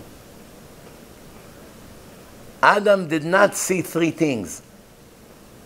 He didn't have three things to see. Because when we came from a drop of sperm, all of us, right? What made us? Our father. But Adam didn't have a father. Hashem actually designed him. He didn't come from a drop. So from those three things, he can only look at two. Where is he going to? To the sand. Min ha'afar bata ve'el ha'afar tashuv. You must return to the sand. And you're going to be judged in front of Hashem. Two things. But he doesn't have me'ain bata. Where you came from? Where I came from, I'm a creation of God. If Adam had three things to look at, maybe he wouldn't commit the sin. That's this Midrash, Mishnah. So the point is like this. Where exactly is her kilkula? In Bet HaMikdash, in the Azara of Bet HaMikdash. Who is going to see her? People that are in the highest level of holiness. They came to Bet HaMikdash to sacrifice a sheep and to pray to Hashem in the holiest place in the world. After mikveh, coming, sacrificing, praying, the highest moment of their life. And what did they get instead? A married woman that the Kohen took off the cover of her hair and she screamed, and it's such an embarrassment. The husband over there.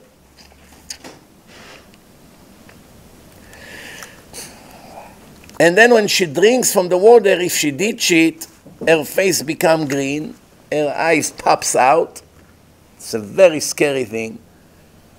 And her stomach goes on fire and explode. Explode like a bomb. Boom.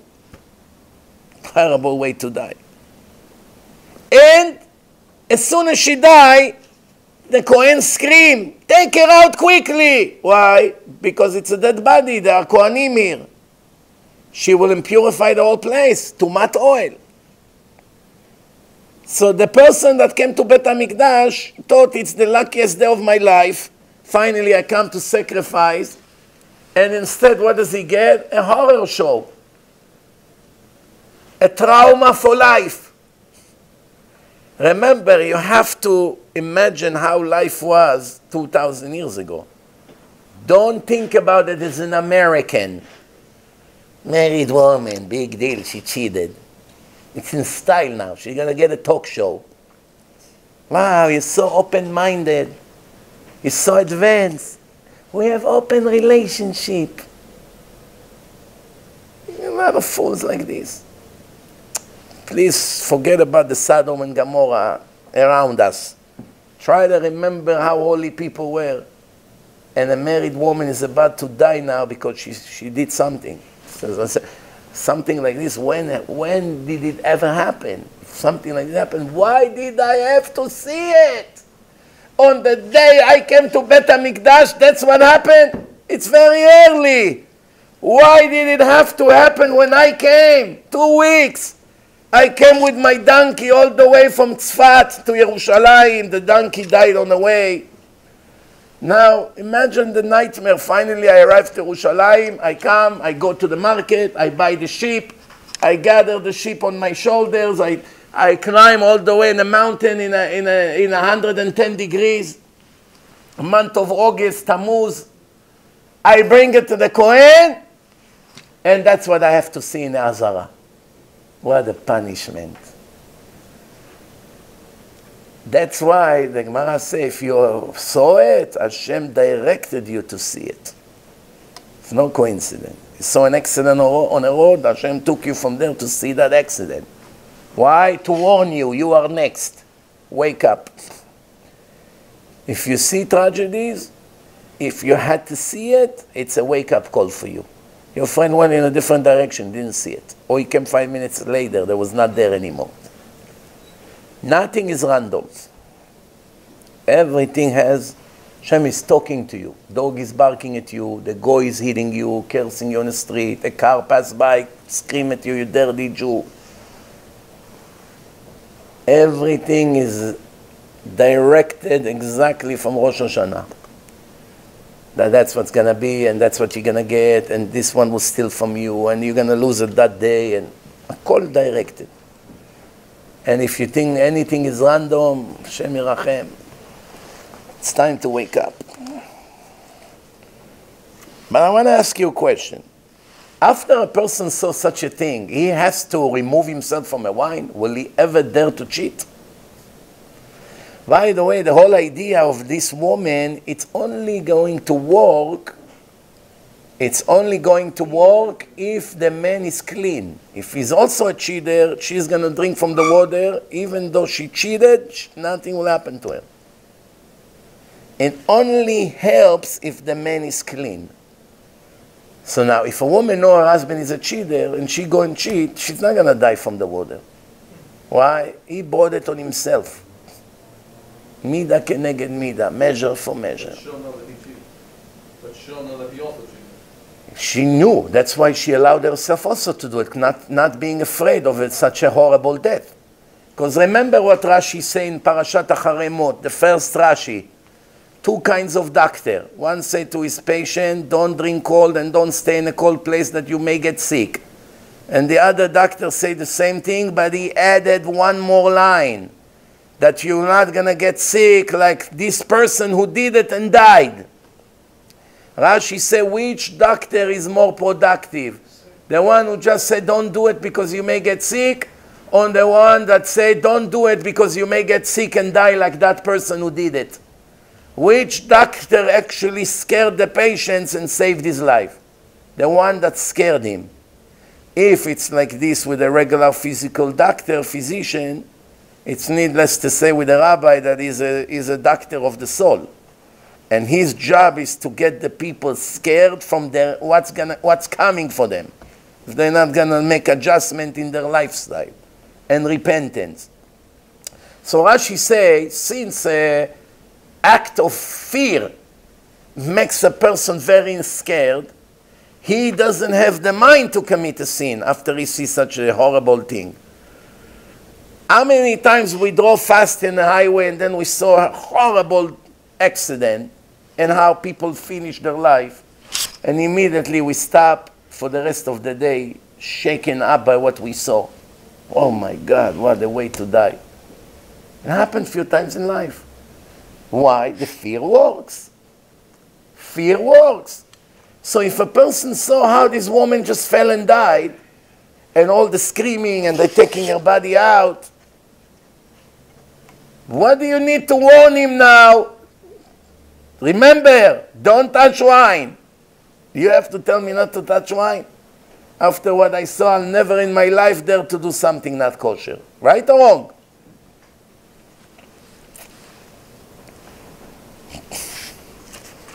The answer, Rabotai, is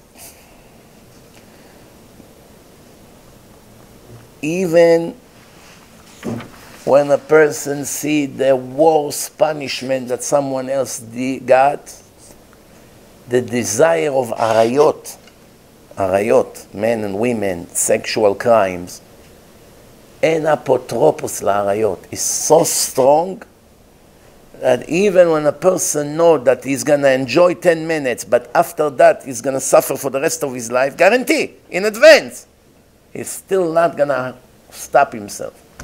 And it reminds me about one time a person came, Israeli stupid person, that lived in Manhattan, and he said that he got HIV when he just started, like 20-something years ago. It was new. And what happened to him? He met a Brazilian woman in a club in Manhattan. And he went to commit a sin with her. And just before, she told him, I want you to know I have AIDS, HIV. And he still went with her. Why? Like a dog cannot control his desire. And now suffer for the rest of his life. I wonder if he's alive, Bichlal. What do you see from here? Person knows that he's going to enjoy X amount of minutes and then die, and is still stupid enough to do it. All of us are like that, more or less. I give you an example. When you have no patience when you drive, you have two lanes. One lane north, one lane south. And you have a truck on the way in Sodom, on the way to Eilat. It drives you crazy. It's like a snake, the road. One lane. And there is a truck driving 40 miles an hour. That's it. And you don't have a vision, because it goes around the mountain. You don't know who's going to come around the curve. To save 5 minutes on a ride, because soon you're going to get to an intersection, you're going to go around him. To save 5 minutes, you're willing to gamble on your life. Hundreds of accidents like this you have here. People pass the truck, accelerate, another truck comes from around the corner, boom. They hit each other face to face. Hundreds of times a year. What's the logic behind it? Saving 5 minutes for my day on a cause of me 50% to die. 50% chance to die. What a terrible choice. Look what it means, lack of patience. And the same person, when he gets finally to his house, will waste 4 hours on nonsense. But for the 5 minutes, he was willing to die.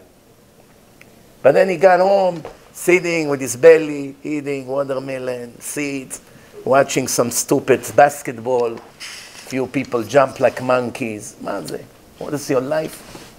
Sport, this, soccer, boxing. That's his life. Nothing. Pure waste of time. Burning his entire life, no problem. 5 minutes on a road drives him crazy. Why? You see that people are not rational. Now I'm going to tell you a midrash, Rabotai, that will keep you shaken up. I think we'll finish after that. איש איש כי תסתה אשתו ומעלה מעל. Now you're going to, don't ever forget what you're about to learn now. It's unbelievable. הגמרא in מסכת ברכות, page 31, is bringing a story about Hannah. Who is Hannah? Hannah, the mother of Shmuel, Samuel, the prophet. 19 and a half years she was barren. No children. She has a husband, Gdol Ador, the biggest Chacham, Navi, one of 48 prophets we had in history, is Elkanah. Her husband, Elkanah, holy man. She comes to him and says, do something, such a holy man. I don't have kids. He has another wife, Pnina. She has kids. So the problem is not by him. What does he answer her? I'm better for you than 10 different kids. You have me, what do you need kids? More or less. You know, in Rosh Hashanah, all the readings in the Torah is about barren women. Hashem pakad et Sarah. Sarah was barren and now she became pregnant. We read it on Rosh Hashanah. And the Haftarah about Hannah.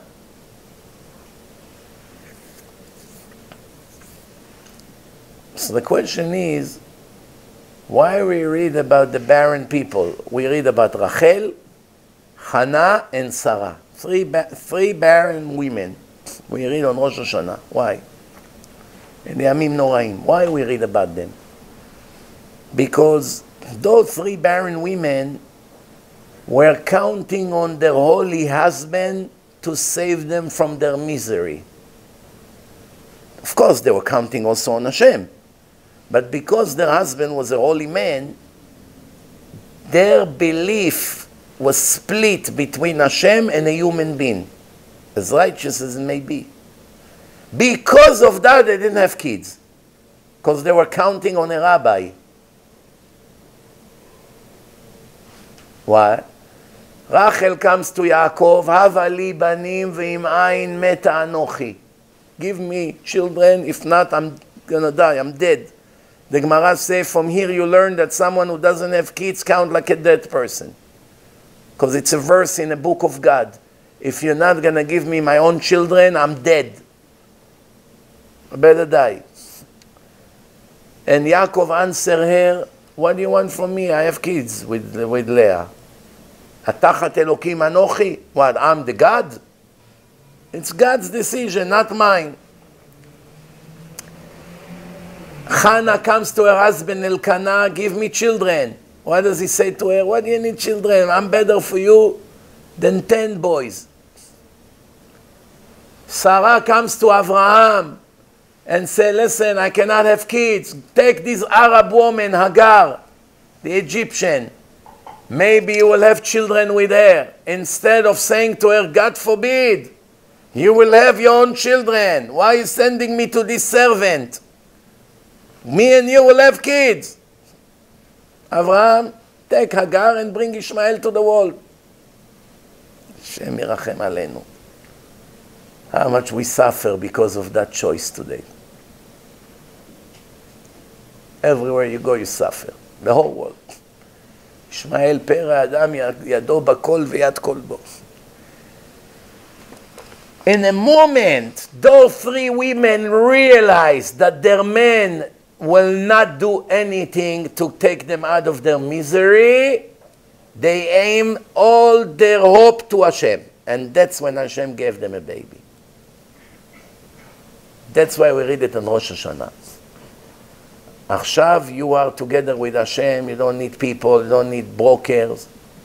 Now Hashem is going to decide what's going to happen to you this year. Don't lose hope. Now we have a story of Hannah, 19 and a half years, she's barren. She cries every day. The chief rabbi, his name is Eli in English. Eli from Bay Ridge. Eli is named after Eli, Holy Eli, and Eli the gangster. No, So Eli is a very holy man. You see that she cries like this, she already lose conscious from crying. He thought she's drunk. What, are you drinking? Why are you like this? No, I'm not drinking. I want a child. When she saw Hashem does not give her a child, she thought about a trick. A trick. Let me trick Hashem, supposedly. How will I trick Hashem? Ribono shel olam. If you're going to see, fine. If not, meaning if you're going to see my suffering and give me a child, fine. If you're not, I'm going to hide with another man in front of my husband Elkanah, and my husband will be jealous, mekaneli, and will take me to the Kohen to give me meisota. And because I will not really cheat, I will only go into a room with him. So the Kohen, after that, will have to give me a blessing that I should have a child. So actually, she's threatening Hashem. It's your last chance. You either give me a child now, or I'm about to do a crazy thing now. I'm going to go and take another man in front of my husband. She doesn't say I'm going to take another man. She says I'm going to go and hide in front of my husband Elkanah.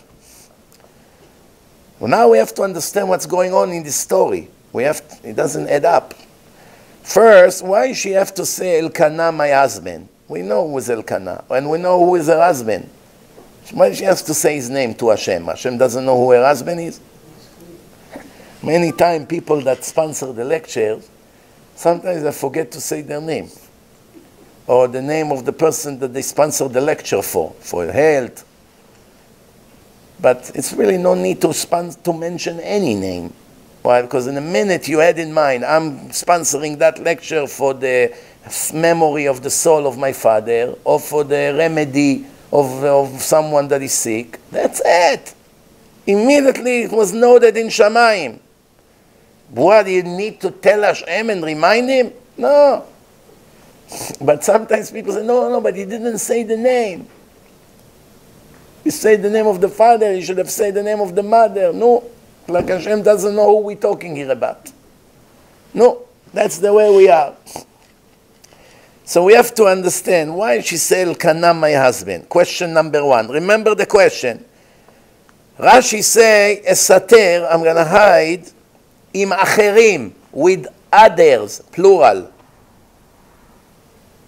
Veyachshedeni baali, and my husband will suspect me. Why she say with others? Who we care who she's going to hide with? What's the nafkamina? What do we care? She hide with Reuven or Shimon or both of them? 3. Veyekane bi veyashkeni meisota. My husband will be angry and jealous, and he's going to take me to the Kohen and make me drink the water. Who gave Hannah permission to force the Kohen to erase the name of God for nothing? She faked the scenario. It's so simple that you're allowed to erase the name of God? It's one of the worst sins in the Torah if someone erased the name of God.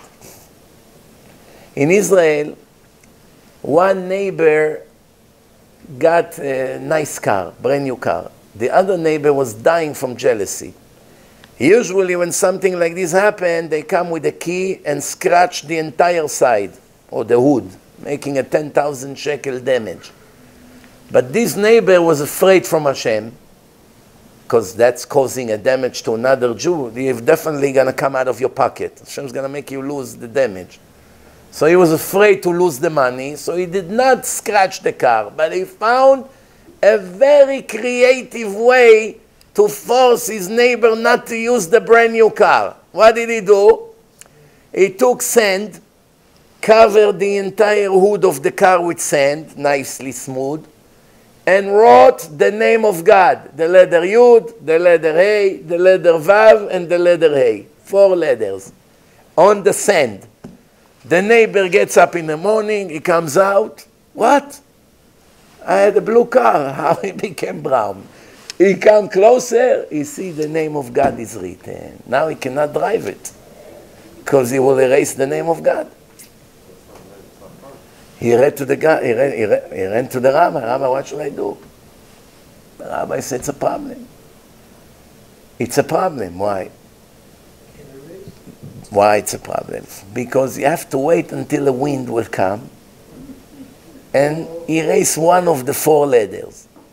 Once one of the 4 letters will erase already, then you can drive it. Until then, you cannot drive. The question is, if he would drive, what sin he would commit? The Oraita or the Rabbanan? Huh? What sin is going to be? From the Torah or rabbinical sin? The answer is rabbinical sin. Why? Because riding has to be permanent. If you write on Shabbat with the ink that evaporates after 30 seconds, you know this ink that they throw on your shirt and then it disappears? If you write a name on Shabbat with the ink that will not remain, this is a rabbinical sin, not the Oraita. Why? Because writing has to remain for good. If you write 2 letters that will remain, where you wrote them on a wall, on a paper, on material, anything that will remain, then it's a sin from the Torah. If they have no existence, meaning sooner or later, for instance, sometimes in the winter you have steam on the window, on the windshield of the car, steam, the kids write. But that's in 10 minutes, anyway the sun is gonna dry everything out. That's not a sin from the Torah. Why? Because this writing was never meant to stay. Same thing over here with the sand. It's not going to remain more than a day or 2. It's not going to stay forever. It's sand. So to erase the name of God in such a scenario will not be the Oraita, will be the rabbinical. But who's to say you're allowed to commit a rabbinical sin? Big problem. The poor neighbor was praying all day, Hashem, Mashiv HaRuach, when he said in 18, Umorid HaGeshem, hoping there's going to be rain. The rain will erase it. Either bring the wind, Mashiv HaRuach, bring the wind, Ruach, Ruach is wind, Umorid HaGeshem. One way or the other, do something. A few days later, Baruch Hashem was able to use his car. You see how jealous people act? That the neighbor won't enjoy his new car. I'm taking a bus and you're going to drive a new car? לא יקום ולא יהיה. טוב. So my husband is going to take me to the Kohen. Who told you the Kohen is allowed to write the name of Hashem and erase it in the water? Which is a sin deoraita, but Hashem permitted it to make peace between a husband and wife. How do you make a peace? The answer is, the husband doesn't want to be with her anymore. In his mind, she was intimate with another man. Can't look at her. The only way he will agree to get back with her is if he will know for sure that the water will prove that she didn't cheat. It's similar to a lie detector today. Some husband took their wife to a lie detector test, or the other way around. Some people knows how to fool the lie detector. It's not easy. You have to control your emotions, not to be stressed. There's ways to do it. The professional crooks, they already learn how to do it. But ordinary people, they get very nervous. If they ask them something and they know that they are guilty, immediately their pulse and their temperature, everything change in the body. Immediately they know right away. I don't even need lie detector. I see by the way the person behaves, body language. That's what we spoke about last week. Body language. You see right away from a person when he's lying and when he's not. So, who told her that you're allowed to do an experiment and erase the name of God just because you want a child? After 19 and a half years of suffering being a barren woman, you're going to take now such a risk and get Hashem upset by erasing the name, which is a sin against the Torah? The Gemara now begin. The Gemara say, according to the one that says if she's barren, she's going to get kids, who is this? Who is the one? There's machloket in the Gemara between Rabbi Ishmael and Rabbi Akiva. Rabbi Ishmael say, you don't have children, the Kohen will give you a blessing, you're going to have a child. Rabbi Akiva say, even if you have a child, the Kohen will give you a blessing. What is it? If your kids are too tall and you want them to be short, now you're going to get short. If they're short and you want tall, you get tall. If they're black and you want white, they come lighter. If they're light and you want dark, they'll become darker. If you give usually birth to one, you may get two now instead. So that's the opinion of Rabbi Akiva. It doesn't have to be a child, meaning you're barren. Even a woman that has kids, she's still going to get something out of it. Rabbi Ishmael say, a barren woman, now she's going to have kids. So the Gemara say, what does it mean if you're going to see, fine, if you're not going to see, I'm going to hide? According to Rabbi Akiva, we don't understand. Even according to him, if a woman gives birth with pain, now the pain will go away. If she gives birth to an ugly kid, now she's going to get a much better kid. So even according to him, she has what to gain. So according to both opinions, she will gain. The Maharil Diskin say, Chana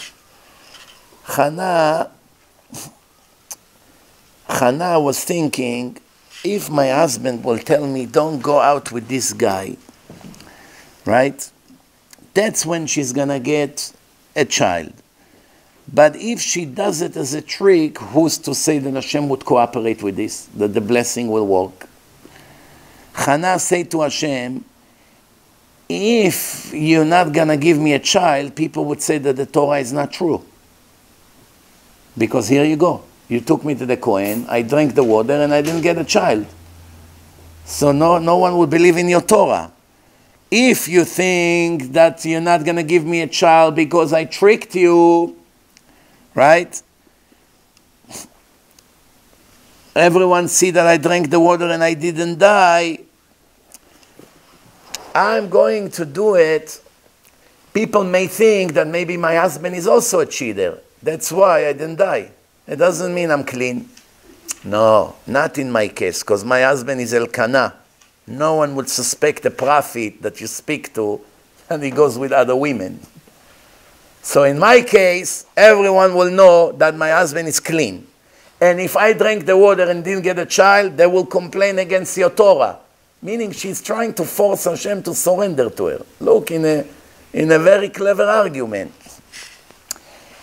And my husband has to tell me not to go with someone, but there's a problem. Who will dare to isolate himself with the wife of a prophet? From all the people in the world, you chose the biggest rebbetzin to go and isolate yourself with her? Who is going to dare to do such thing? There's no customers. Everyone, I'm going to come. I need to talk to you in a room. Lock the door. Right away, would run. Rebbetzin, what are you doing? You would run right away. Even those who are cheaters, they will not dare to be on a spot like this.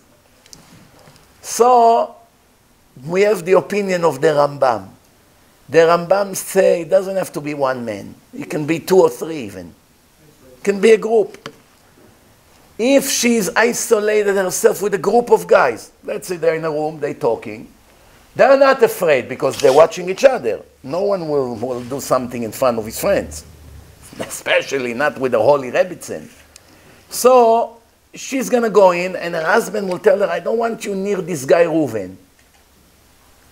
But there are a few guys over there. According to the Rambam, that's enough for him to take her to the Kohen. Even there were a few guys over there. But the public is going to fool the public because here I'm going to the Kohen because my husband told me. How did someone agree to be with me? No one did really. My husband just don't like this guy, is suspecting him. So now she thought about everything. Tov.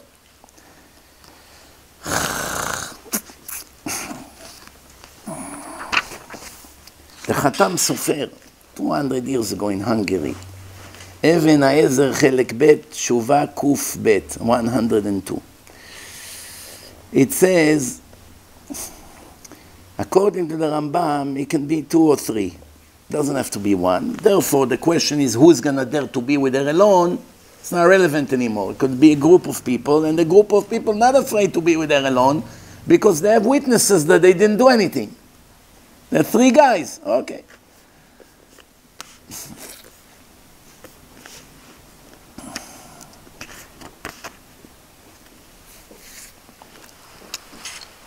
What happened in the end? She got a boy, Shmuel, equal like Moshe and Aaron combined. And this is a boy that came with 19 and a half years of prayers. Last thing in the parasha is Birkat Kohanim. Hashem said to the Kohanim, children of Aaron, Aaron a Kohen, I want you to bless the nation of Israel. In Israel, everyone do Birkat Kohanim, all the Kohanim, Sfaradi, Ashkenazim, everyone in the Holy Land. Here in exile, only Sfaradim do Birkat Kohanim daily. The Ashkenazim don't do Birkat Kohanim. Only on the 3 festivals, on the holidays. Not only on Shabbat, every day. Sfaradim every day in the davening. The Ashkenazim only 3 times a year, in exile. In Israel every day, like Sfaradim. You ask the Ashkenazim, why don't you do Birkat Kohanim in America or in Europe? They say because the Kohen has to be in happiness when he bless. If he's disturbed or upset or sad, when you said you cannot have the Spirit of Hashem on you, so you cannot pass a blessing of God to others. And why in America you are upset and in Israel you're happy? Because you live in exile. Today, by the way, it's the other way around. Take 100 Kohanim from Israel, do a survey. See how angry they are and uptight and struggle and this, with the uptight pressure of life. See the Kohanim here in Great Neck, in Deal, coming with a nice Bentley. Another million went to the account. Very, very, very relaxed. That's because we are so low today that we only care about materialism. That's the first thing in life. Money, money, money. Then we worry about other things. It wasn't like that back then. Back then, people lived in the Holy Land, walking in the streets of Jerusalem or anywhere. They are in the moon. I live in the house of God. Who wants to be in exile? It's a curse. So anyway, by the way, some big Ashkenazim rabbis, when they come to America, they make sure to come to pray by Sfaradim because they don't want to miss one day in their life of Birkat Kohanim. Rav Aaron Lev Steinemann Zatzal, that's the way it was. He used to come to daven by us in the yeshiva in Monsey. Why are you coming here, Rabbi? He's Ashkenazi, 100 years old. Not to miss Birkat Kohanim. The question is, what is the blessing of Birkat Kohanim? Yevarechecha Hashem veishmerecha, Yair Adonai panav elecha veichuneka, Yisa Adonai panav elecha veyasem lecha shalom. What's the meaning of the words? Yevarechecha Hashem veishmerecha. Hashem will bless you and keep you. Right? Yair Hashem panav elecha veichuneka. Hashem would light his face to you, and Yechuneka will have mercy on you, Yechun otcha. Yisa Hashem panav elecha v'yasem lecha shalom. Hashem will favorite you from other nations, and will give you peace and peace of mind. What's the continuation of the verse?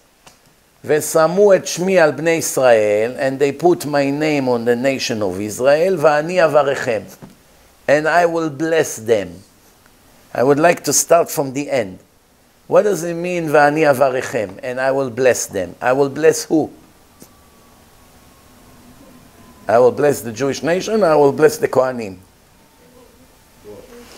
Huh? We have to ask a question. The Kohen, okay, I'm going to bless the nation of Israel every day, but who's going to bless me? I'm deprived. So Hashem say, you make sure to bless the Jewish nation with happiness. You make sure to put my name on them every day. V'ani avarechem, and I will bless you, don't worry. You're not going to lose from it. the Birkat Kohanim,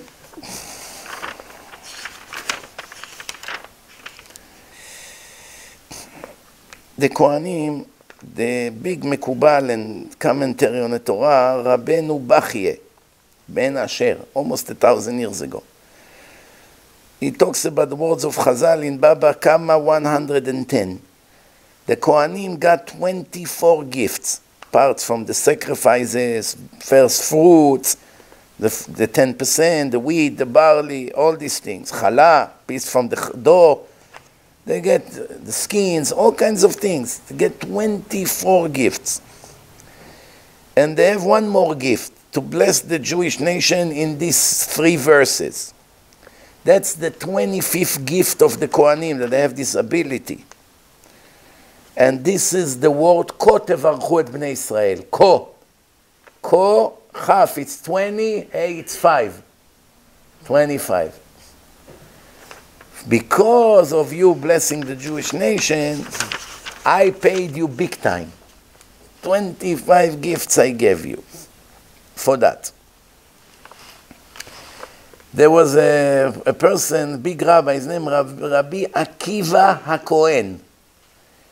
He was the president of the community in a city called Oifin, some Ashkenazi city in Europe. He had 12 kids, sons, all Kohanim, and 12 daughters, 24 kids he had. All his daughters marry Kohanim. Did you ever hear such story? You have 12 sons, all of them Kohanim. And you have 12 daughters, they all marry Kohanim. So you have 24 Kohanim in the house. 12 of your sons and 12 of your Khatanim. Together with him, it was 25 Kohanim. And he used to say, Ko tevarchu et bnei Israel. 25. Ko. That's this pasuk in the Torah is about me. You know, in Masechet Megillah, chapter 4, when we go up to the Torah Monday and Thursday every week, 3 people go up to the Torah. In Yom Tov, 5 people go up to the Torah. On Shabbat, 7 people go up to the Torah. We get a hint to it in the verses. The first 3 verses of Birkat Kohanim. Yevarechecha, right? Hashem veishmerecha. How many words? 3. That's for Monday and Thursday. 3 people go up to the Torah. Yaher Hashem panav elecha veichuneka. 5 people. When? Yom Tov. 5 people go up to the Torah. Yisa Hashem panav elecha v'yasem lecha shalom. 7 words for Shabbat. The aliyot. 3, 5, and 7. Yevarechecha, 3, first pasuk, 3 words. Second verse, 5 words. Third word, 7. Together, the minyan of the aliyot that people go up to the Torah.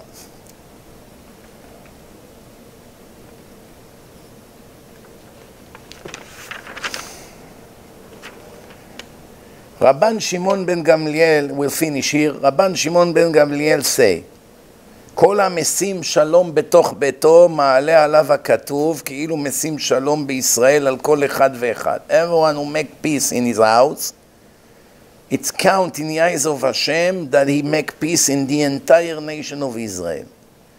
And everyone who makes problems and fights and jealousy and competition in his house, it count like he did it for the entire nation of Israel.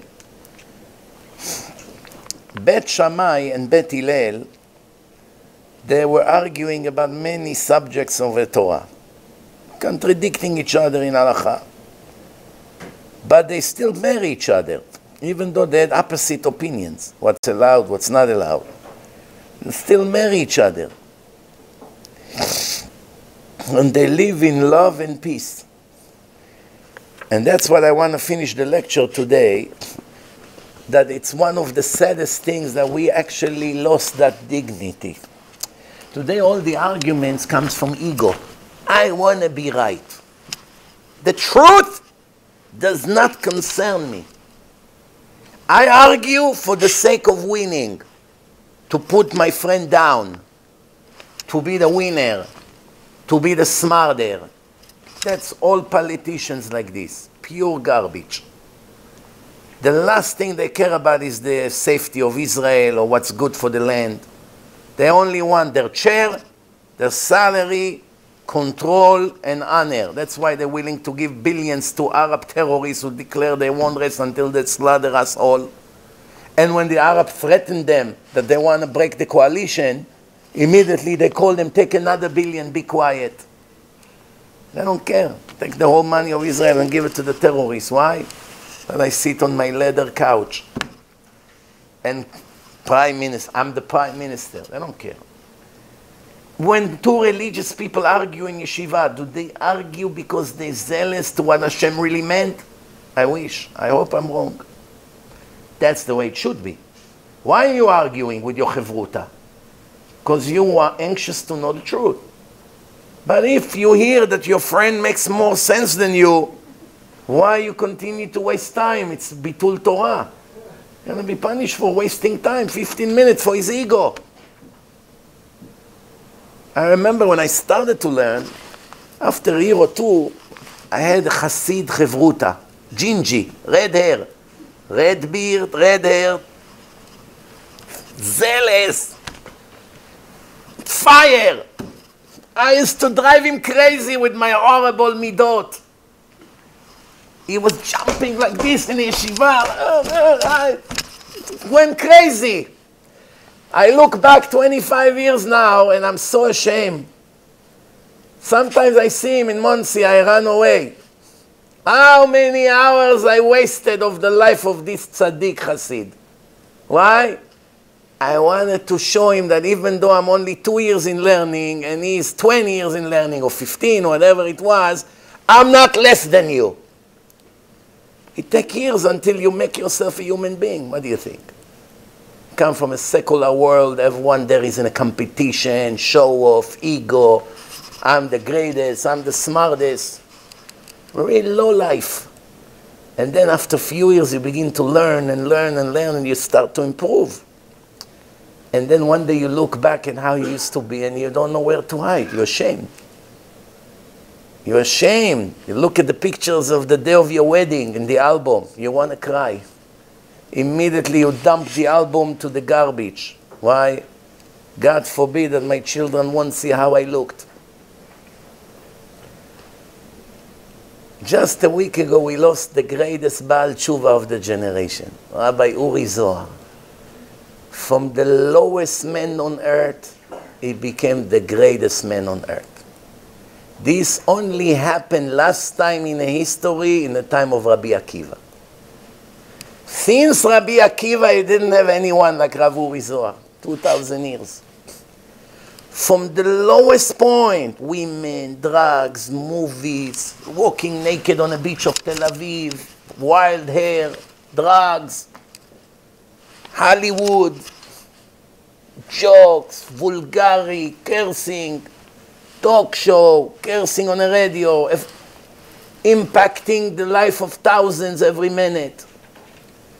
From the lowest hole into the highest mountain. He left and kicked completely the fake life. The movies, he gave up his rights to the movies, didn't want to take the money, begged them, let me pay you to buy the rights so I should destroy those movies. He had a mansion on Jaffa on the beach. It's probably $4 or $5 million today. He gave it up. He lived in a storage, one tiny room, size of a bathroom here. Size of a bathroom here.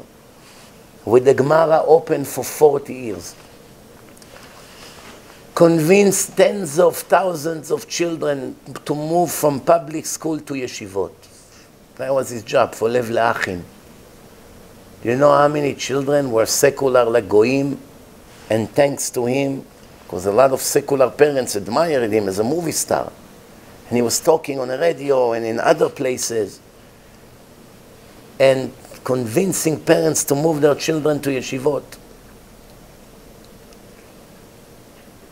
So that's the Baal Tshuva of the generation. If somebody asks you, who is the biggest Baal Tshuva in ever? From the time of Rabbi Akiva. Rabbi Akiva was similar. Hated rabbis, was analphabet, age 4, didn't know anything from his life, doesn't know how to read and write. And Rabbi Akiva started age 40, just like Uri Zohar. And he passed now 86. Rabbi Akiva made it to 120. Some say Rabbi Akiva came back in Gilgul of the Ramchal, that lived 39 years, and in the 48 years he passed to complete the 40 missing years. And apparently, it's very interesting, the Ramchal is buried next to Rabbi Akiva in Tiberia. Next, the same site, Rabbi Akiva, Ramchal. Unbelievable, same soul, two bodies. Rambam is there in Tveria, a lot of tzaddikim. Yeh Ratzon Be'ezrat Hashem that we also become serious, Baalei Tshuva. Most important thing, fix the terrible traits, midot, modesty, dignity, devotion, holiness. Get rid of the ego, get rid of the anger, get rid of all the negative things, the laziness, all the fake show of lifestyle. And remember, very hard days are coming. Prepare mentally. Prepare. Now it's more time to read Tehillim, more time to learn Torah, more time to fix things, because there's Midat Adin in the world right now. Judgment everywhere. I don't have to tell you that every time something like this happens, the ones that pay the biggest price are the Jews. Check the entire history. When the Goyim don't have what to eat, and they cannot afford anymore the nice house and the pool and the vacation and whatever they like to do, and they see some rich Jews still in the banks and doctors and some people who still make money, it drives them crazy. Saf Soneli Yaakov. There's nothing you can do about it. Of course, not all Goyim are like that, but it's enough that 10-20% are like that. It's a billion people in the world. So you got to be extra careful. Do not do bad things. Don't do Chilul Hashem. Don't dress too fancy. Don't walk with expensive jewelry and watches. Trying to lower the profile. Don't argue with people in public. People see that you're Jewish, drives them extra crazy. If a Goy argue, no, they get them a little angry.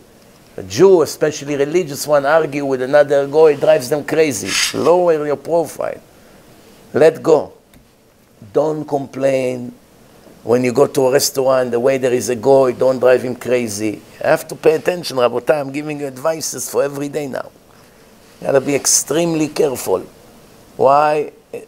There is gas leaking now. All you need is one match, and everything will explode. So we have to do the best we can. Now we hope to survive. It's no joke. Remember what's going to happen now. There are people who are paying mortgages on mansions of 5, 6, 7 million, and those houses will go down to 2 million. They're going to pay on 7 million house when the house, they already know the house doesn't even worth a third in a year from now. Think about it. It's going to be a lot of people like this. All kinds of things will happen. Don't know what can happen. Because of that, we have to now extra cry to Hashem. And I give you the best advice. Sooner or later, we're all going to leave the world. With pain, without pain, suffering, not suffering. We are here just for one reason, to prepare our place in the next world. Remember this. So now, before we're going to lose all our money anyway, if God forbid that's the decree, now it's the time to give a lot to tzedakah, to save more souls. Why? Because this kind of money you take with you. Nobody can take it away from you. What you invested in holy causes, nobody can take it away from you. What you kept, and the bank took it, or the government took it, or some robber robbed you, that's it. You lost it. You're not getting a reward for it. So now, Because when you see that the boat is drowning and soon your money is gonna be all going down, and you see another boat next to you, at least throw the money to them before the money is gonna go down to the ocean. At least somebody else will enjoy it. If you could throw it to someone else and get 1,000 times more later on in return, you wouldn't do it. What, you would take it down with you to the water? You have to be clever, because in the end we will die one way or the other. The question is, what are we going to take in our bag with us to the next world? And the only thing you take is investments in Torah, in guys that sit and learn Torah, in saving souls, publishing Torah, videos, promoting, showing the truth to more people. Because it's going to be financial struggle in next year now, that's a chance to save many more souls. Remember, when people are fat and rich, they don't have patience to even listen to 5 minutes of the rabbi's word. Who is this poor rabbi preaching to me what's good and what's not? I'm a head of a big franchise. But when he's losing millions of dollars every month, and he's depressed and his ego is down to the drain, believe me, the rabbi is going to go back to power. Why? Because when people are desperate and they're depressed and they're upset and they're sad and they're broken, they are open for rebuke, for musar. In a funeral, a lot of people think about becoming religious. In a party, no one thinks about becoming religious. In a funeral and in a hospital, people think to become religious. Why? Because it breaks the heart. Takes away all the desire and the materialism. Take it away. For 5 minutes, for an hour. That moment you can see the eyes with a clear, they see the world with a clear eyes, like the Chazon Ish say. Free from the cord of materialism. For 1 hour you begin to see what's really real. And the Gemara told you, Torah and Gmilut Chasadim. Torah and kindness. And there's no bigger kindness than saving souls and rebuking people and bring them back to Hashem. Nothing comes near it. That the boy of the king is drowning and you saved him. And now the king is your best friends forever. You brought Hashem back his children from the death, from a spiritual death. He will never forget it for you. Only in this you should invest. Why? That's going to save you. Remember, in the next world, remember what I say. If you won't do it, you will never forgive yourself. That you could have done it, you didn't do it, you have nothing to cash out on in the next world, and in the end you lost the money. That's the worst feeling. I hate it. I could have done it. When you lose the money, the Satan that convinced you to keep the money until you lost it, the same Satan come and say, at least you should have given it to the yeshiva. At least you should have given it to Rabbi Mizrachi, who will make another 5 films and make another 5,000 Baalei Tshuva. Such a shame. How many times he begged people to help and nobody wanted to help. And then you're thinking, Chaval, I could have helped. At least I would have another 10,000 Baalei Tshuva in my pocket. Now I have no Baalei Tshuva, and no money, and no life. This is not my opinion here, what I'm telling you. It's written in every chapter in a Talmud, in a Gemara. Everywhere in a Chumash, in a Zohar. The Zohar in Parashat Truma said that someone that thanks to him, souls coming back to Hashem, is greater than all the prophets in the next world. Greater than the prophets in the eyes of Hashem. You understand what I'm saying here? Some ordinary Jew that gave few $1 million to save souls. That's it. Was regular, religious, nothing special. Nothing special. But he gave few $1 million to save souls. He comes to the next world, they treat him like Yirmiyah, Yeshaya, Amos, Haggai, all the Nevi'im, better. It's written in Chovat HaLevavot also. It's greater than the Nevi'im HaShlemim, it's written. You know what it is? It's a nuclear bomb what I just dropped. You're going to come to Shamayim, you're an ordinary Jew from Brooklyn or from anywhere else. And they're going to say, welcome this special Jew. What? I'm special? What am I? I'm a real estate guy. I'm a diamond dealer. I'm a mechanic. What am I? Come, then they show you 10,000 people. All of them Bnei Torah, how they make Hashem happy. He said, this is all your children. My children? Barely had 2 kids and 2 dogs. Who are all these people? You got me wrong. I'm not the guy. I mean, I wish I had all these who are my children, but I have nothing to do with them. No, no. They are all religious thanks to you. And they show you how the money traveled. How the CD was done, and he went to him, and how he watched it, and how he became religious. Now he has 5 kids. And then 20 years later, they have already 20 grandchildren. And now you see like a spider web. And you see how your money was spread all over the universe and making so many people going back to Hashem.